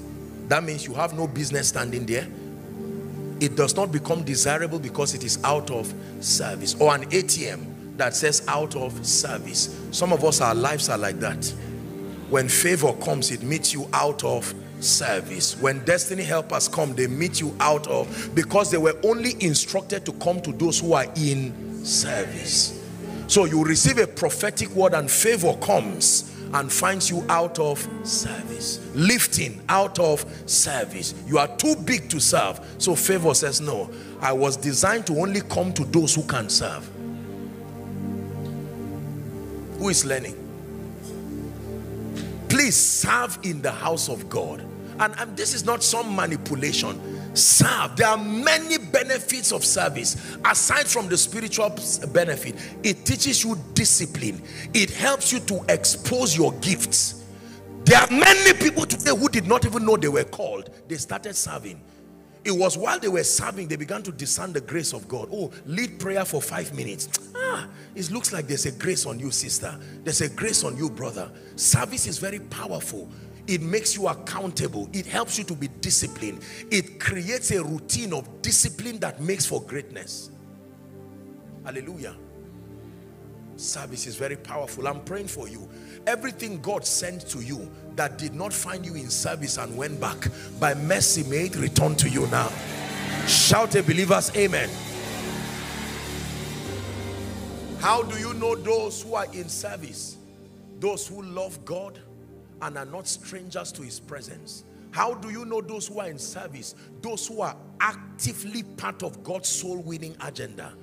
If you are not an active soul winner, you are not in service, my brother. You can be in church, because God desires that all men be saved, and that they come unto the knowledge of the truth. If you are not actively participating in the transformation of men, do you know that you came and sat here? I saw crowds of people, outside. Imagine the gentlemen who walked to make this happen. You see that now? Do you know the Bible says a laborer is worthy, deserving of his wages? It's not something you pray about. If it is true that you are a laborer, you are a worker in the house of God, there is an allocation for you. And in case you have not been receiving your own, this is the conference that there will be a back date. You know how they do arrears. I'm praying for you. If you have been a faithful worker under this ministry, under this grace, and it looks like your reward has not come, I agree with the grace in the house, and I speak to you. Speedily may your reward manifest. Everybody say service. Yes, sir. The day you become too big to serve God, or too big to serve in the house of God, an end comes to your rising. Truly, the glory of God rests upon people who desire to serve and who remain at the place of service. Hallelujah. The hymn writer says, I'll be a true soldier. He says, I'll die at my post, not outside of my post. Let me give you the final one and then we'll pray. So number one, the first key that leads a man to greater glory is your yieldedness, your brokenness, your surrender. Number two, light, high level illumination, your passion to learn and to grow the more. Number three, humility. Number four, greater kingdom service. Are you ready for number five? The fifth key, and I will stop here tonight, that controls the manifestation of greater glory is consistent thanksgiving. Jeremiah 30 and verse 19. Consistent thanksgiving. Out of them shall proceed thanksgiving. Watch this. And the voice of them that make merry. And I will multiply them as a result, and they shall not be few. Shout amen. Amen. And I will also glorify them. My God, this statement is very powerful. Pastor Nat, you can be multiplied and not glorified. It's a burden when numbers don't carry glory. It is a burden. It's like having 10 children and none of them is great. That is multiplication, but there is no glory. And so he said, when you begin to thank God, you receive both multiplication. For some of you, you have multiplication, but it became a burden because there's no glory connected to it. Out of them shall proceed thanksgiving, and the voice of them that make merry. Are we together? And I will multiply them, and they shall not be few, because they have chosen to thank me. When you thank him with 5 loaves and 2 fish, you will feed 5,000 people with it. I will also glorify them, and they shall not be small. So when a man is small, what does he need? Truly, he needs God to glorify him. When the glory is upon you, you cannot be small. That weight It makes you expensive. It adds your worth. It spreads you. Are we together? Thanksgiving. Father, thank you. You have done this to me. Thank you. Thank you. You took the oasis from your side to this place, and within a short time you have shown our pastor land. Thank you. We do not take your faithfulness for granted. Thank you. I'm staying in a rented apartment, but Lord, I thank you. I will lock my door and dance in that rented apartment. I may not have all the food to eat, but I'm grateful, oh God. I don't have school fees for all my 4 children, but I am grateful. I am grateful. I am grateful. I am grateful. I'm grateful. Listen, we live in a world where there is always an obsession for more. Our eyes always see what God has not done and what He's not doing, and we forget. There were 10 lepers. They came to Jesus. Jesus looked at them and said, go and show yourself to the priest. Your Bible says as they went, a miracle happened, and all of them were running, but one said, no, I didn't deserve this. This came as a result of His kindness. He went back. Jesus was passing, but he remained there. When the man came and said, sir, I just came to say thank you, hear what Jesus said. Were there not 10 of you? Were there not 10 of you? You see, one key to thanksgiving is to remember. Thanksgiving is highly memory dependent. If you forget the goodness of God, it says, bless the Lord, O my soul. Help me, Oasis, and forget not. Something happens to men when they forget the faithfulness of God. Hallelujah. For someone, the truth is that God has been good to you this year. Although you don't have a job, you never begged from January till November. How the rent came, you cannot explain. How God lifted you, how God helped you. There are those, you graduated this year, and I'm not just playing with words. The psalmist said, I lay me down. You know how many people died because they slept? There are people who died because they went to bed and they never woke up. Let me say this with all due respect. Christians, when we go through turbulent times, the Bible teaches us to give thanks in all things. Don't go and read your Bible and see what happened when people murmured before God. I can tell you, God hates murmuring. It doesn't mean that I'm human, and I know that sometimes life can do its thing on you and press you. But you must learn to look away from what you think God has not done to say, Lord, thank you. I count my blessings. I name them one by one. Are we together? I've not been lifted yet, but Lord, you gave me a great voice. I want to say thank you. I don't have a child yet, but thank you for giving me a good husband. I have 3 children. I'm still sourcing for their school fees, but thank God that there are children who can wake up in the morning and pray with their parents. There are parents who gave birth and they don't know where the firstborn is. They don't know where the secondborn is. They know the thirdborn is in prison somewhere. Someone say, thank you, Jesus. Shout it again. Say, thank you, Jesus. Psalm 92, 1 to 4. Psalm 92. We're going to pray. Something is going to rest on somebody's head today. It is a good thing to give thanks unto the Lord and to sing praises unto your name, O Most High. Verse 2. To show forth your loving kindness in the morning and your faithfulness every night. Verse 3. Upon an instrument of 10 strings. Hold on. If you don't have 10 strings, use 10 fingers. 10 fingers. Are we together? Thank you. And upon the psaltery, upon the harp with a solemn sound. Verse 4. It says, for thou, O Lord, hast made me glad through your work. I will triumph in the work of your hands. Jump to verse 10, please, media. 10. It says, because I have now given thanks, but my horn. Most times we quote that scripture and forget how the Bible started it. It was the context of thanksgiving, acknowledging God's faithfulness. This is the result, that my horn shall thou exalt like the horn of a unicorn. Look up. You know what a unicorn is? A unicorn's horn never faces down, even if the head is down. No. The horn was designed that even if the head is down, the horn is still up. It says, like the unicorn, you will exalt my... It doesn't matter. Storms can come, rain can come, but my horn shall thou exalt.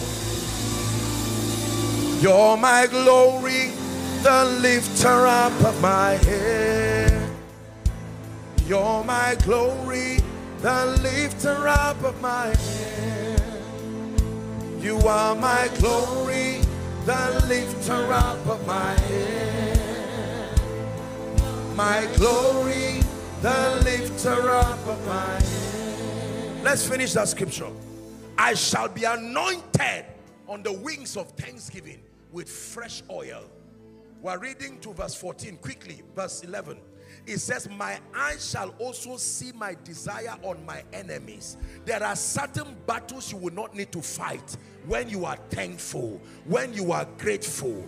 Are we together? And my ears shall hear my desire of the wicked that rise up against me. Verse 13. It says, the righteous who is thankful, the righteous who is thankful, the righteous who is thankful shall flourish like the palm tree. He shall grow like the cedar in Lebanon. Then it says, those people that be planted in the house of God, they shall flourish in the courts of our God. Verse 4, verse 14. They shall still, I like this, I like this. After 30 years, you are still relevant. 30 years, you are still standing. 30 years, ministry is still rising. They shall still bring forth fruit. In old age, they shall be fat and flourishing. Lay your hands on your head. Say, Father, I decree and I declare fresh oil, fresh grace upon my destiny. Open your mouth and pray. Fresh oil, fresh grace upon your destiny, because you have been thankful, you have acknowledged him.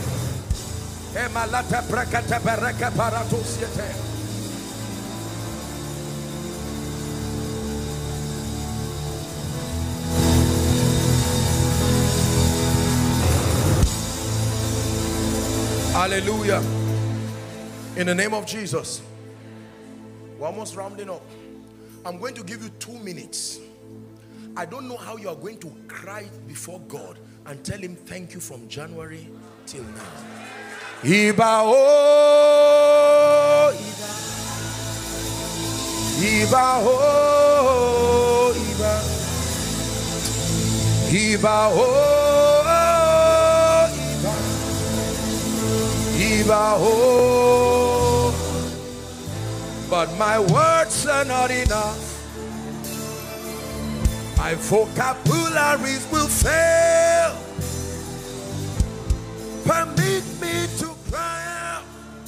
Iba oh, Iba oh, Iba, Iba oh, Iba, Iba oh, Iba, Iba oh. Shala barantas kabraga de belegeba. Iba oh, Iba oh.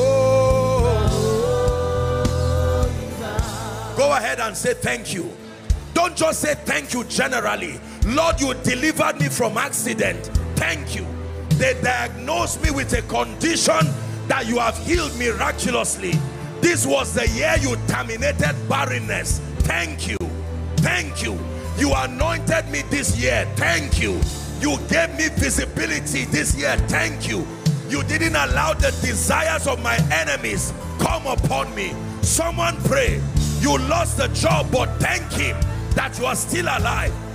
You lost your father, your sibling. Thank him. Iba oh, Iba, Iba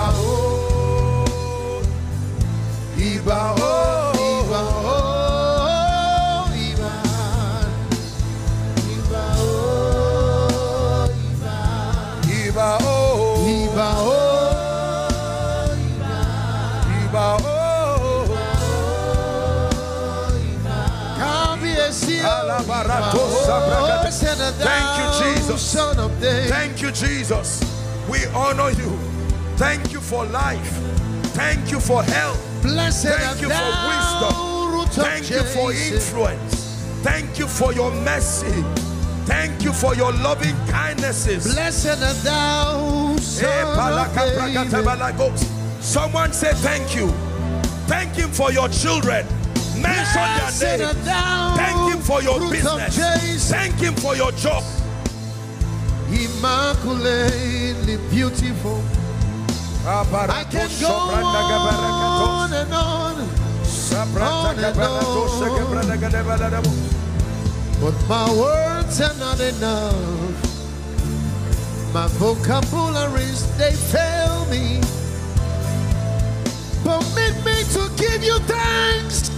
Iba oh, Iba oh, Iba, Iba oh, Iba oh, Iba, Iba oh, Iba, Iba oh, Iba, Cabezio, Iba oh, Eletumare.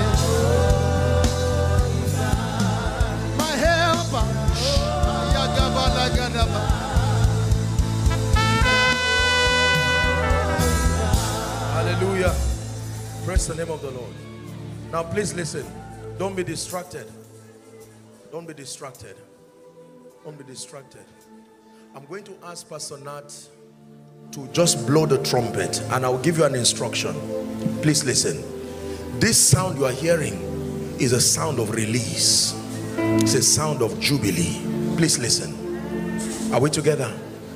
There are many of you, truly, I hope you know that trumpets, even in ancient times, they did not just announce seasons, they announced triumph. When people won and they were returning back, there were trumpets and dancing. So as he blows that trumpet, you are going to be praying over your destiny. Father, glory, greater results, and that everything, witchcraft, manipulations of darkness, every patterns, you saw it in your father, you saw it in your mother. This is a very deep mystery. We're not wasting your time here. If you really came to receive, I'd like you to pray that, Lord, upon the wings of this sound, this is my triumphant entry into a new season. Let the old season give way with its pain, its disappointment. Are you ready now? While he's playing, as the Spirit leads him, don't keep quiet. Yours is to keep praying. Keep praying. Lord, by the sound of the shofar, I can't remain in this season again. This season of poverty, this season of pain. It looks like doors will open and then I return back again. I ride upon the wings of this prophetic sound. Outside, are you praying? Someone is praying. Doors are opening in ministry. Doors are opening in your destiny. Marital doors. Doors of fruitfulness. Someone pray. Your triumphant entry. Your triumphant entry. Your triumphant entry. This is a sound of release. A sound of release. For someone is a sound of speed. For someone is a sound of restoration. For someone is a sound of advancement. A sound of advancement. You are going forward. The old season has come to an end. We announce a new season. We are now.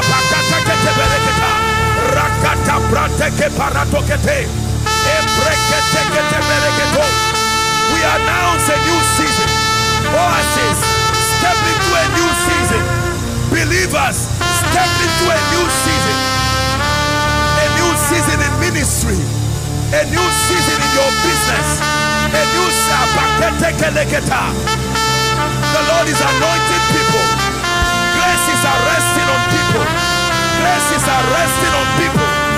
Grace is resting on people. Grace is resting on people for the next season.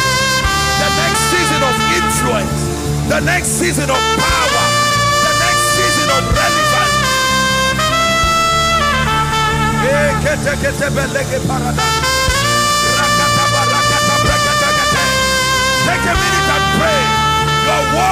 prophecy.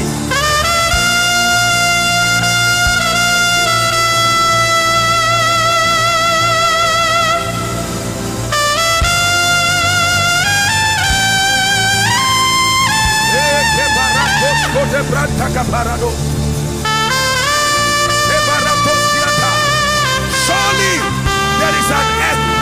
Surely there is an end. Surely there is an end.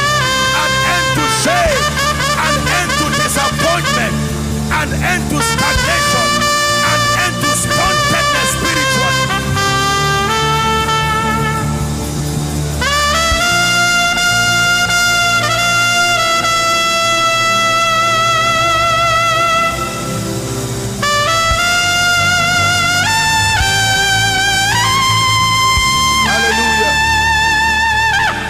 Now hear me.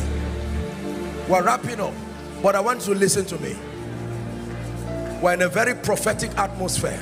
I'm hearing in my spirit, beauty for ashes. Beauty for ashes. The garment of praise for the spirit of heaviness. Now hear me please. We're still going to pray. I'd like you to pray. Don't be silent. There are times that spirits challenge the manifestation of the glory of God in your life. Honestly, it is true.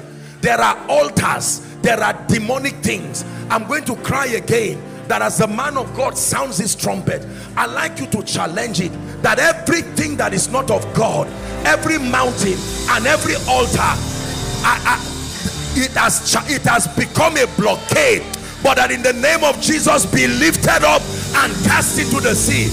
It's time for me to go. It's time to go. Help her. It's time to go. It's time to go. Open your mouth and pray.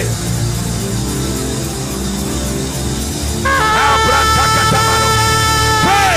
Challenge every altar, every satanic home. Oh yes, let the Lord arise. Challenge every altar, every manipulation of darkness over your destiny. Release my destiny. Release my destiny. Release my destiny.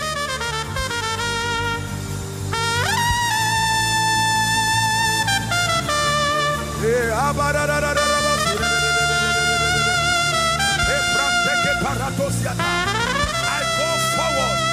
I go forward. Greater glory. Glory to glory. Glory to glory. Glory to glory. Pray. Glory to glory. In my destiny. Glory to glory. I can't end like this. I am a child of God. Glory to glory. I war with prophecy. I war with prophecy. I war with prophecy.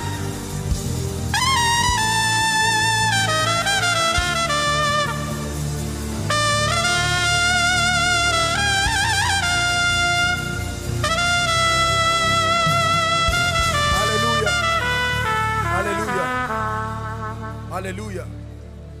Just help those under the anointing. I want to speak over your life. Please receive it. In the name of Jesus. I don't know what you saw in the life of your parents, that you are now seeing it reproduce itself in your life. That they go forward and they go back. They want to make they want to make progress and something ties them. I decree and declare, anyone under the sound of my voice who is under any yoke of captivity, be released now. Be released now. Help them. Be released now. Be released now. Be released now.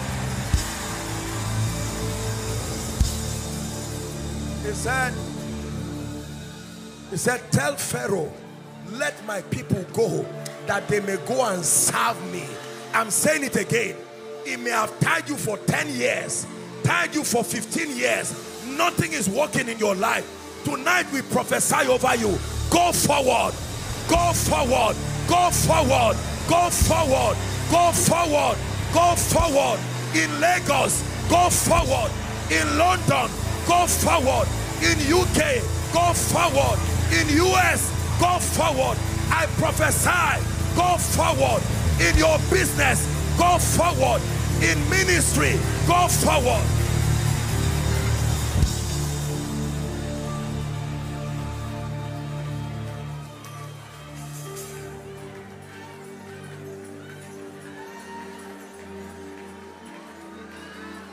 Hallelujah. Praise the Lord. We're wrapping up. Listen. The Bible says it was the Lord that advanced Moses and Aaron. They didn't just go forward. It was the Lord that advanced them. It's God that moves people to another level. Some of you here, listen, I'm telling you this by prophecy, write it down.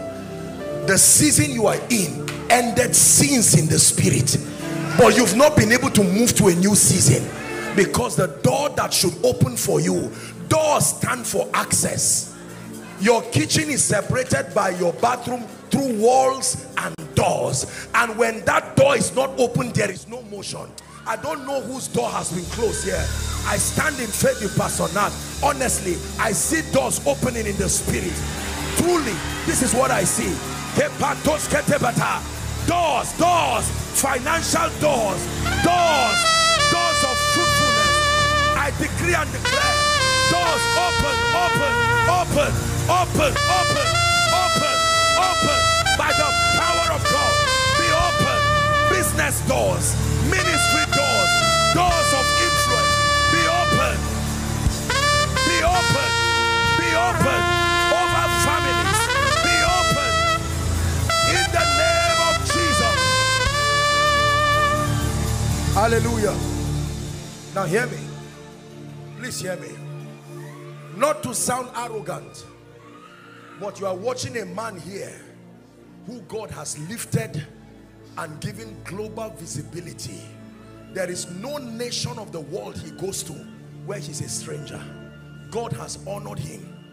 When God personifies his possibilities in men, it is so that we can see and believe. Are we together now? Please listen. People do not rise by luck. Learn this. It is the grace that is on your head that determines whether you will rise or you will remain there. It's going to blow one more time. This one is the grace for greatness. Listen, listen, listen. It says, thou shalt increase my greatness, my greatness, my greatness, my greatness, and comfort me on every side. You should not be a part of this vision and not draw that grace. For some of you, it is familiarity. Familiarity is a grace killer. Are we together now? In Nigeria, we call it see it all or something like that. See. Are we together? Don't be crying over something God has brought close to you. Listen, there are some of you here, just and please don't feel bad. I'm not trying to insult you. Even to stamp a visa on your passport, you have prayed, you have fasted. Every time it has been no. You need a grace on your head, for God's sake. Are we together now? If life is hard for you, don't give excuses around it. Be angry in your spirit. You will never be able to serve God if all you are thinking about is making ends meet. As he prays this prayer, because the borders of the earth open for him, is about to open for someone. Maybe not for everybody, but for someone who came with humility of heart to receive.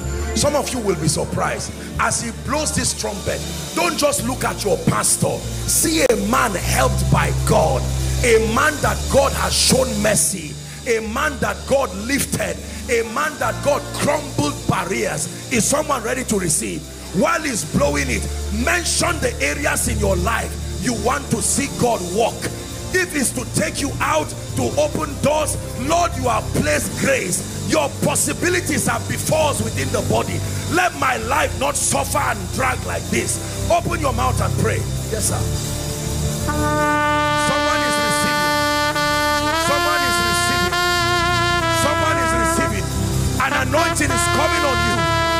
You are receiving. Doors opening. Gates opening. Mantles resting on you. For someone, you are receiving the key that gives you access to nations. Access to nations. Access to nations. Access to the hearts of kings. Access to the hearts of the great. Access to the hearts of helpers. 1 minute, you are pressing. Lord, I receive. Thou shalt increase my greatness from glory to glory. Tired of this level, tired of this phase, tired of this realm.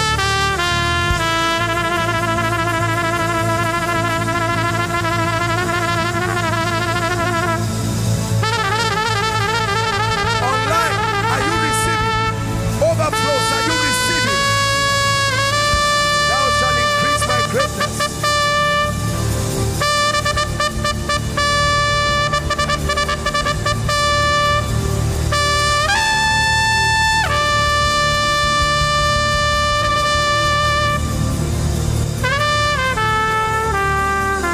In Jesus' name I pray. Hallelujah. He has never gone to any nation where he was rejected. I pray for you. As the shepherd God has placed over you, this grace God gave him that has given him global acceptance. I'm praying for someone. For the first time, some will be receiving, even though you have been here. May that mantle right now as I speak, let it rest on you. Let it rest on you. Let it rest on you. Let it rest on you. Beyond borders, let it rest on you. Beyond cultures, let it rest on you. In the name of Jesus.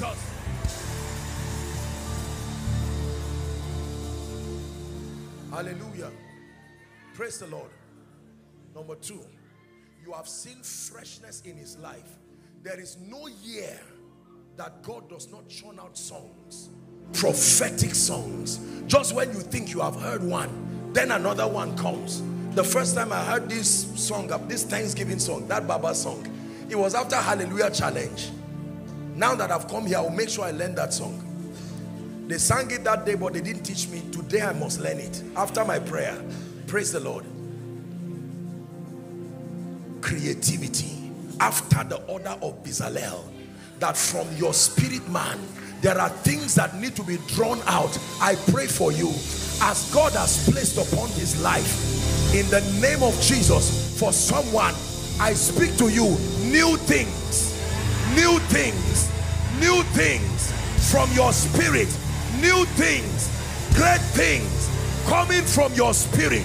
I say it again, new things from your spirit, in the name of Jesus. Final prayer. Final prayer. Can I pray over your finances? You can never talk about glory, no matter how modest you sound, and bypass economic empowerment. Are we together? The Bible says, let not the wise man glory in his wisdom. There is glory in wisdom. Nor the rich man glory in his riches. There is glory in riches. Are we together? Nor the mighty man, nor the strong man glory in his might, but let him that glorieth, verse 24, glory in this, that he understandeth and knoweth me. Wisdom has glory, riches has glory, might has glory. Are we together? I want to pray for you. I'm very vocal about praying for the finances of people. Let me tell you the truth. This is our contribution.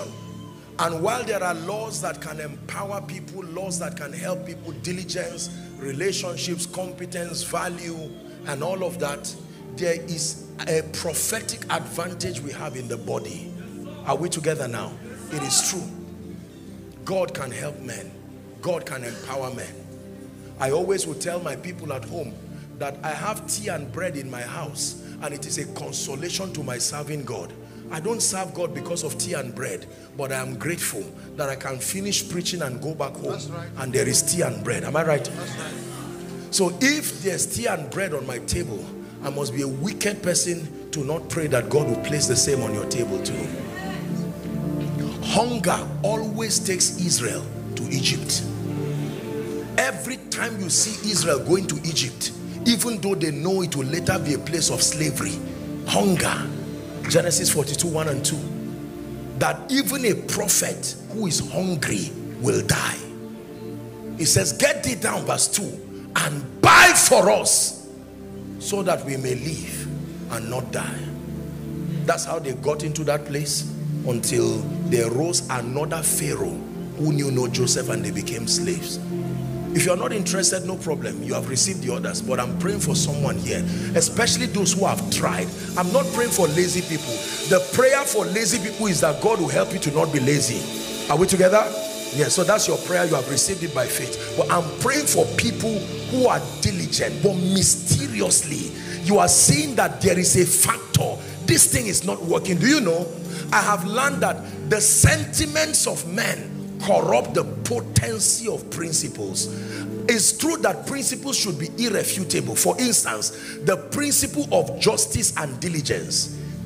A diligent hand should be made fat. But I can sit down and say, you are not my tribesman, and even though you are diligent, I will not promote you. Are you seeing that? Yes, my sentiments yes, has corrupted the potency of that principle. Yes, this is where you need the help of God. Come on. In the life of many people, that equation is not balanced. And it's not because it is a diligence problem. It is that you are living with men whose hearts, some of them, their hearts have been seared with hot iron. They will say, for as long as I'm alive, you will not be promoted in this place of work. There are some of us, your financial failure today is as a result of inherited battles. Someone fought with your father and found out you carry the surname, and you inherited battles you know nothing about. Let me pray for someone. In the name of Jesus, and by the power that raised Christ from the dead, Oasis and all the believers who have come here, I pray for you. There is a grace that helps men to prosper. I decree and declare, may that grace right now rest upon you. Rest upon your business. Rest upon you. Rest upon your business. Rest upon you. Rest upon your business. In the name of Jesus, I forbid you from begging. I forbid you from begging. The Lord will supply your needs, and you will serve him with integrity. In the name of Jesus.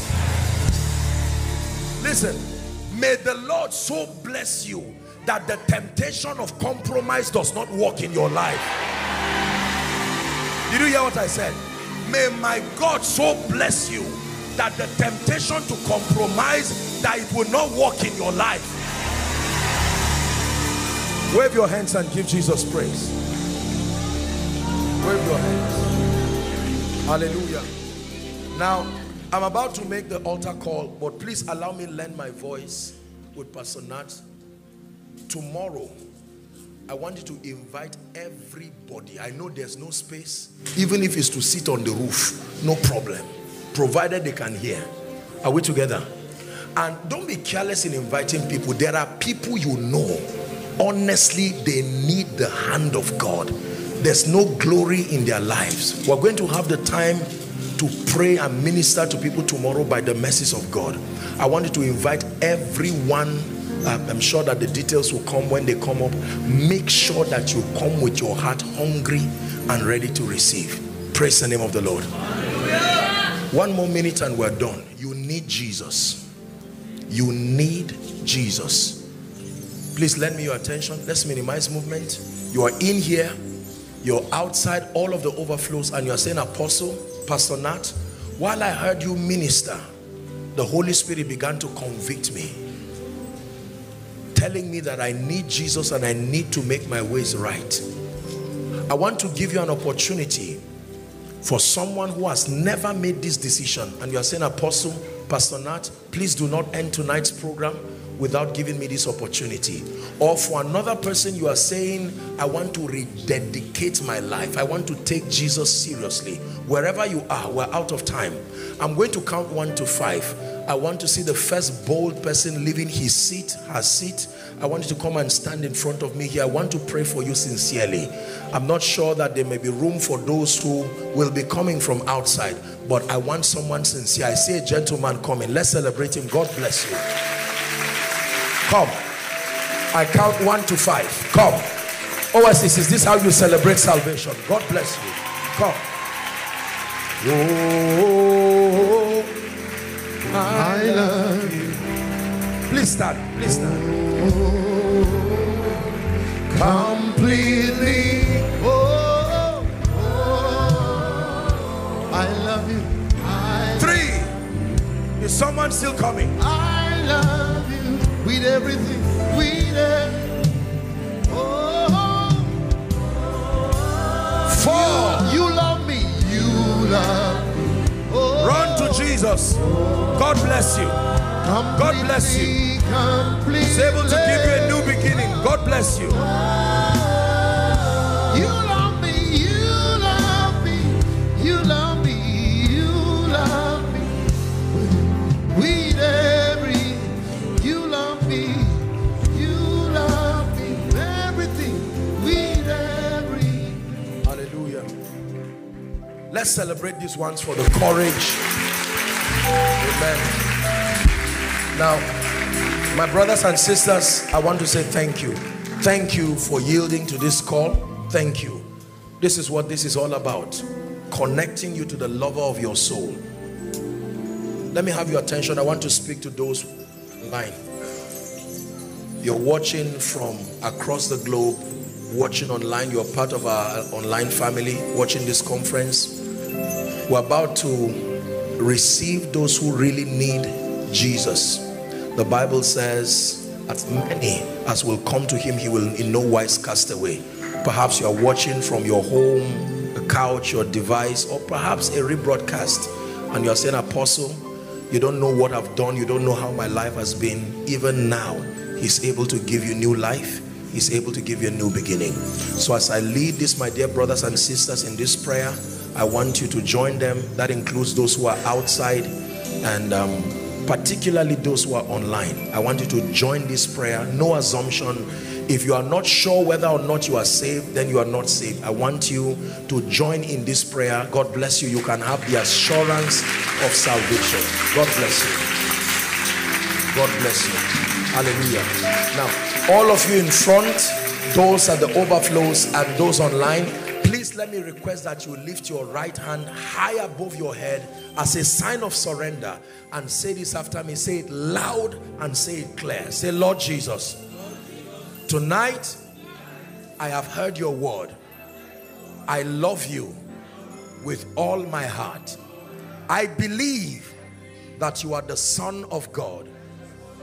I believe that you died for my sin. I believe that you rose again for my justification. Right now, I receive Jesus into my heart as my Savior, my Lord, and my King.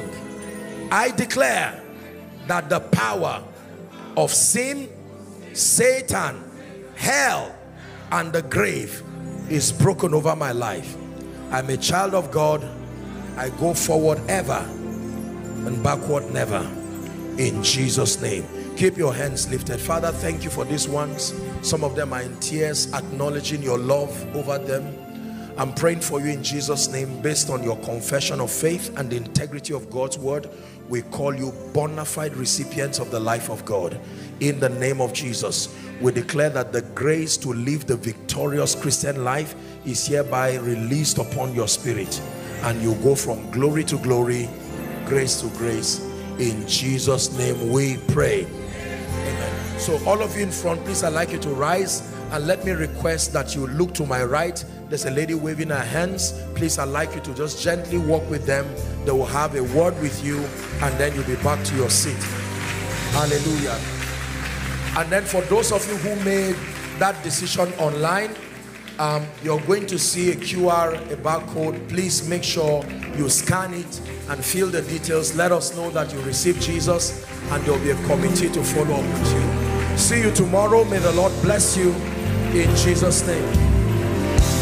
Hallelujah.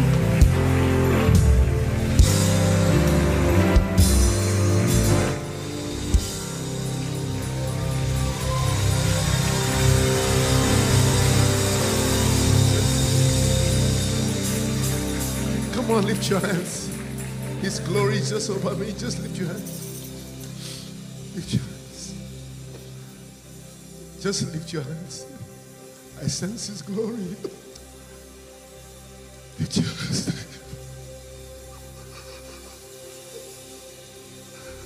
Oh, Jesus. Hallelujah.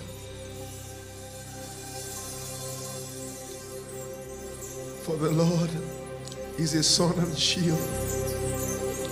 For the Lord gives grace and glory. No good things will he withhold from them that walk it uprightly. For you are glorious and worthy to be praised.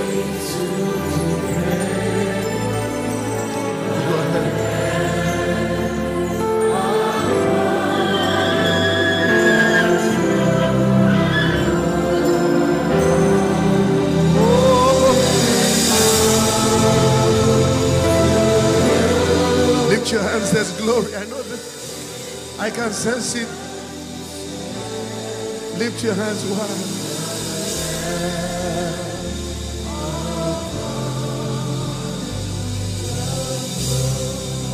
We sing glory to your name. Oh, glory to your mighty name. Oh Lord, for your name,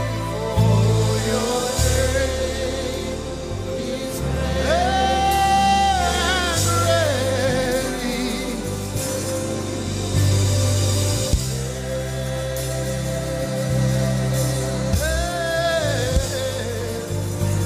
We sing glory to your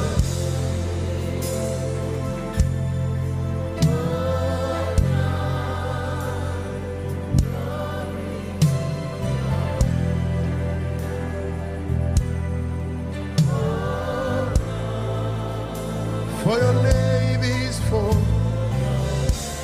Come on, choir, lift your hands. New glory, Father.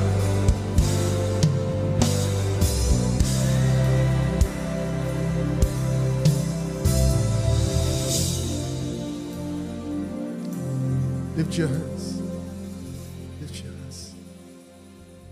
Lift your hands. Lift your hands. Lift it. Lift it. Lift it. Lift it.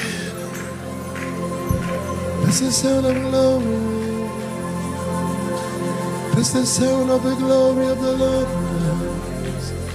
Iremelela la salamadede. Ielele meya. Ielele mesiela la mekuri. Ielele miela la. Ielele barieke. Ielele mesiela. For every music minister in the house, every psalmist, glory. Let that weight that came on me, let that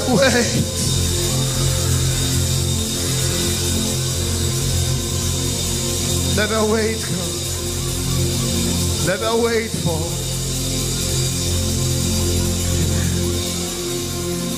Amen.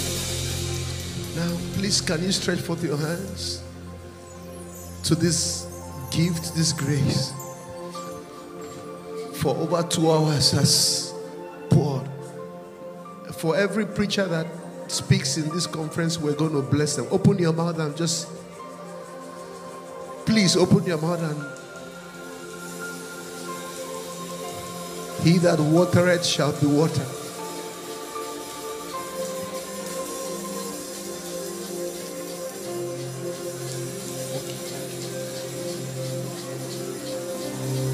Baba, we thank you, we thank you for your son. We thank you, we thank you for this gift called the Apostle Joshua Selman. We thank you, we thank you, we thank you. What's the one thing holding you back from living the life God has called you to? I bet it's fear. Fear that whispers, you're not enough, you can't do it, you'll fail. But what if I told you God never intended for you to live in fear? In fact, He has given you everything you need to overcome it. Today, we're going to talk about how to break free from the chains of fear and walk in the boldness that God has already placed inside of you. And it all starts with one thing: faith. Let's dive in. Fear is something we all face. It can be paralyzing, overwhelming, and even make us doubt God's promises. But here's what we need to understand: fear is not from God. 2 Timothy chapter 1 and verse 7 says, "For God has not given us a spirit of fear, but of power and of love and of a sound mind." Let that sink in for a moment. Fear is not your identity. Power, love, and a sound mind are. Fear doesn't get the final say in your life. God's power does. I know some of you are watching this right now feeling like fear has gripped every area of your life. Fear of failure, fear of rejection, fear of the unknown. But here's the good news: Jesus is greater than your fear. When you feel anxious or afraid, you're not meant to carry that weight alone. In fact, Jesus invites us in. Matthew chapter 11 verse 28. "Come to me, all you who are weary and burdened, and I will give you rest." Fear can weigh you down. It can make you feel like you're carrying a burden too heavy to bear. But God is saying, "Come to me. Give that fear to me and I'll give you peace." When you put your trust in God, you start to realize that He's bigger than your fears. Isaiah chapter 41 verse 10 reminds us, "Fear not, for I am with you. Be not dismayed, for I am your God. I will strengthen you. Yes, I will help you. I will uphold you with my righteous right hand." God is literally promising that you don't have to do it alone. He's holding you up, even when the fear feels overwhelming. What if, instead of focusing on your fears, you started focusing on God's promises? Practical steps to overcome fear. So, how do we practically overcome fear in our daily lives? Here are 3 key steps. Number 1, meditate on God's Word. The Bible is full of promises that combat fear. One of my favorites is Joshua chapter 1 verse 9. "Have I not commanded you? Be strong and courageous. Do not be afraid. Do not be discouraged, for the Lord your God will be with you wherever you go." Read scriptures like this daily. Remind yourself of God's truth, and fear will lose its grip on your heart. Number 2, pray boldly. Prayer is not just asking God for things, it's an exchange. When you come to God in prayer, give Him your fear and receive His peace. Philippians chapter 4 verses 6 to 7 tells us, "Do not be anxious about anything, but in every situation, by prayer and petition with thanksgiving, present your requests to God. And the peace of God, which transcends all understanding, will guard your hearts and your minds in Christ Jesus." Number 3, take action in faith. Fear tries to freeze you in place, but faith moves you forward. Whatever God is calling you to do it despite the fear. That's where real courage comes from. Not the absence of fear, but moving forward through it with the strength of God by your side. In conclusion, listen, I don't know what fears you're facing right now, but I do know this: God has already given you the power to overcome them. You don't have to live in fear anymore. You can live boldly, confidently, and courageously because God is with you. Remember Romans chapter 8 verse 31. If God is for us, who can be against us? So, don't let fear have the final word in your life. Instead, let faith rise up. Let God's promises lead the way.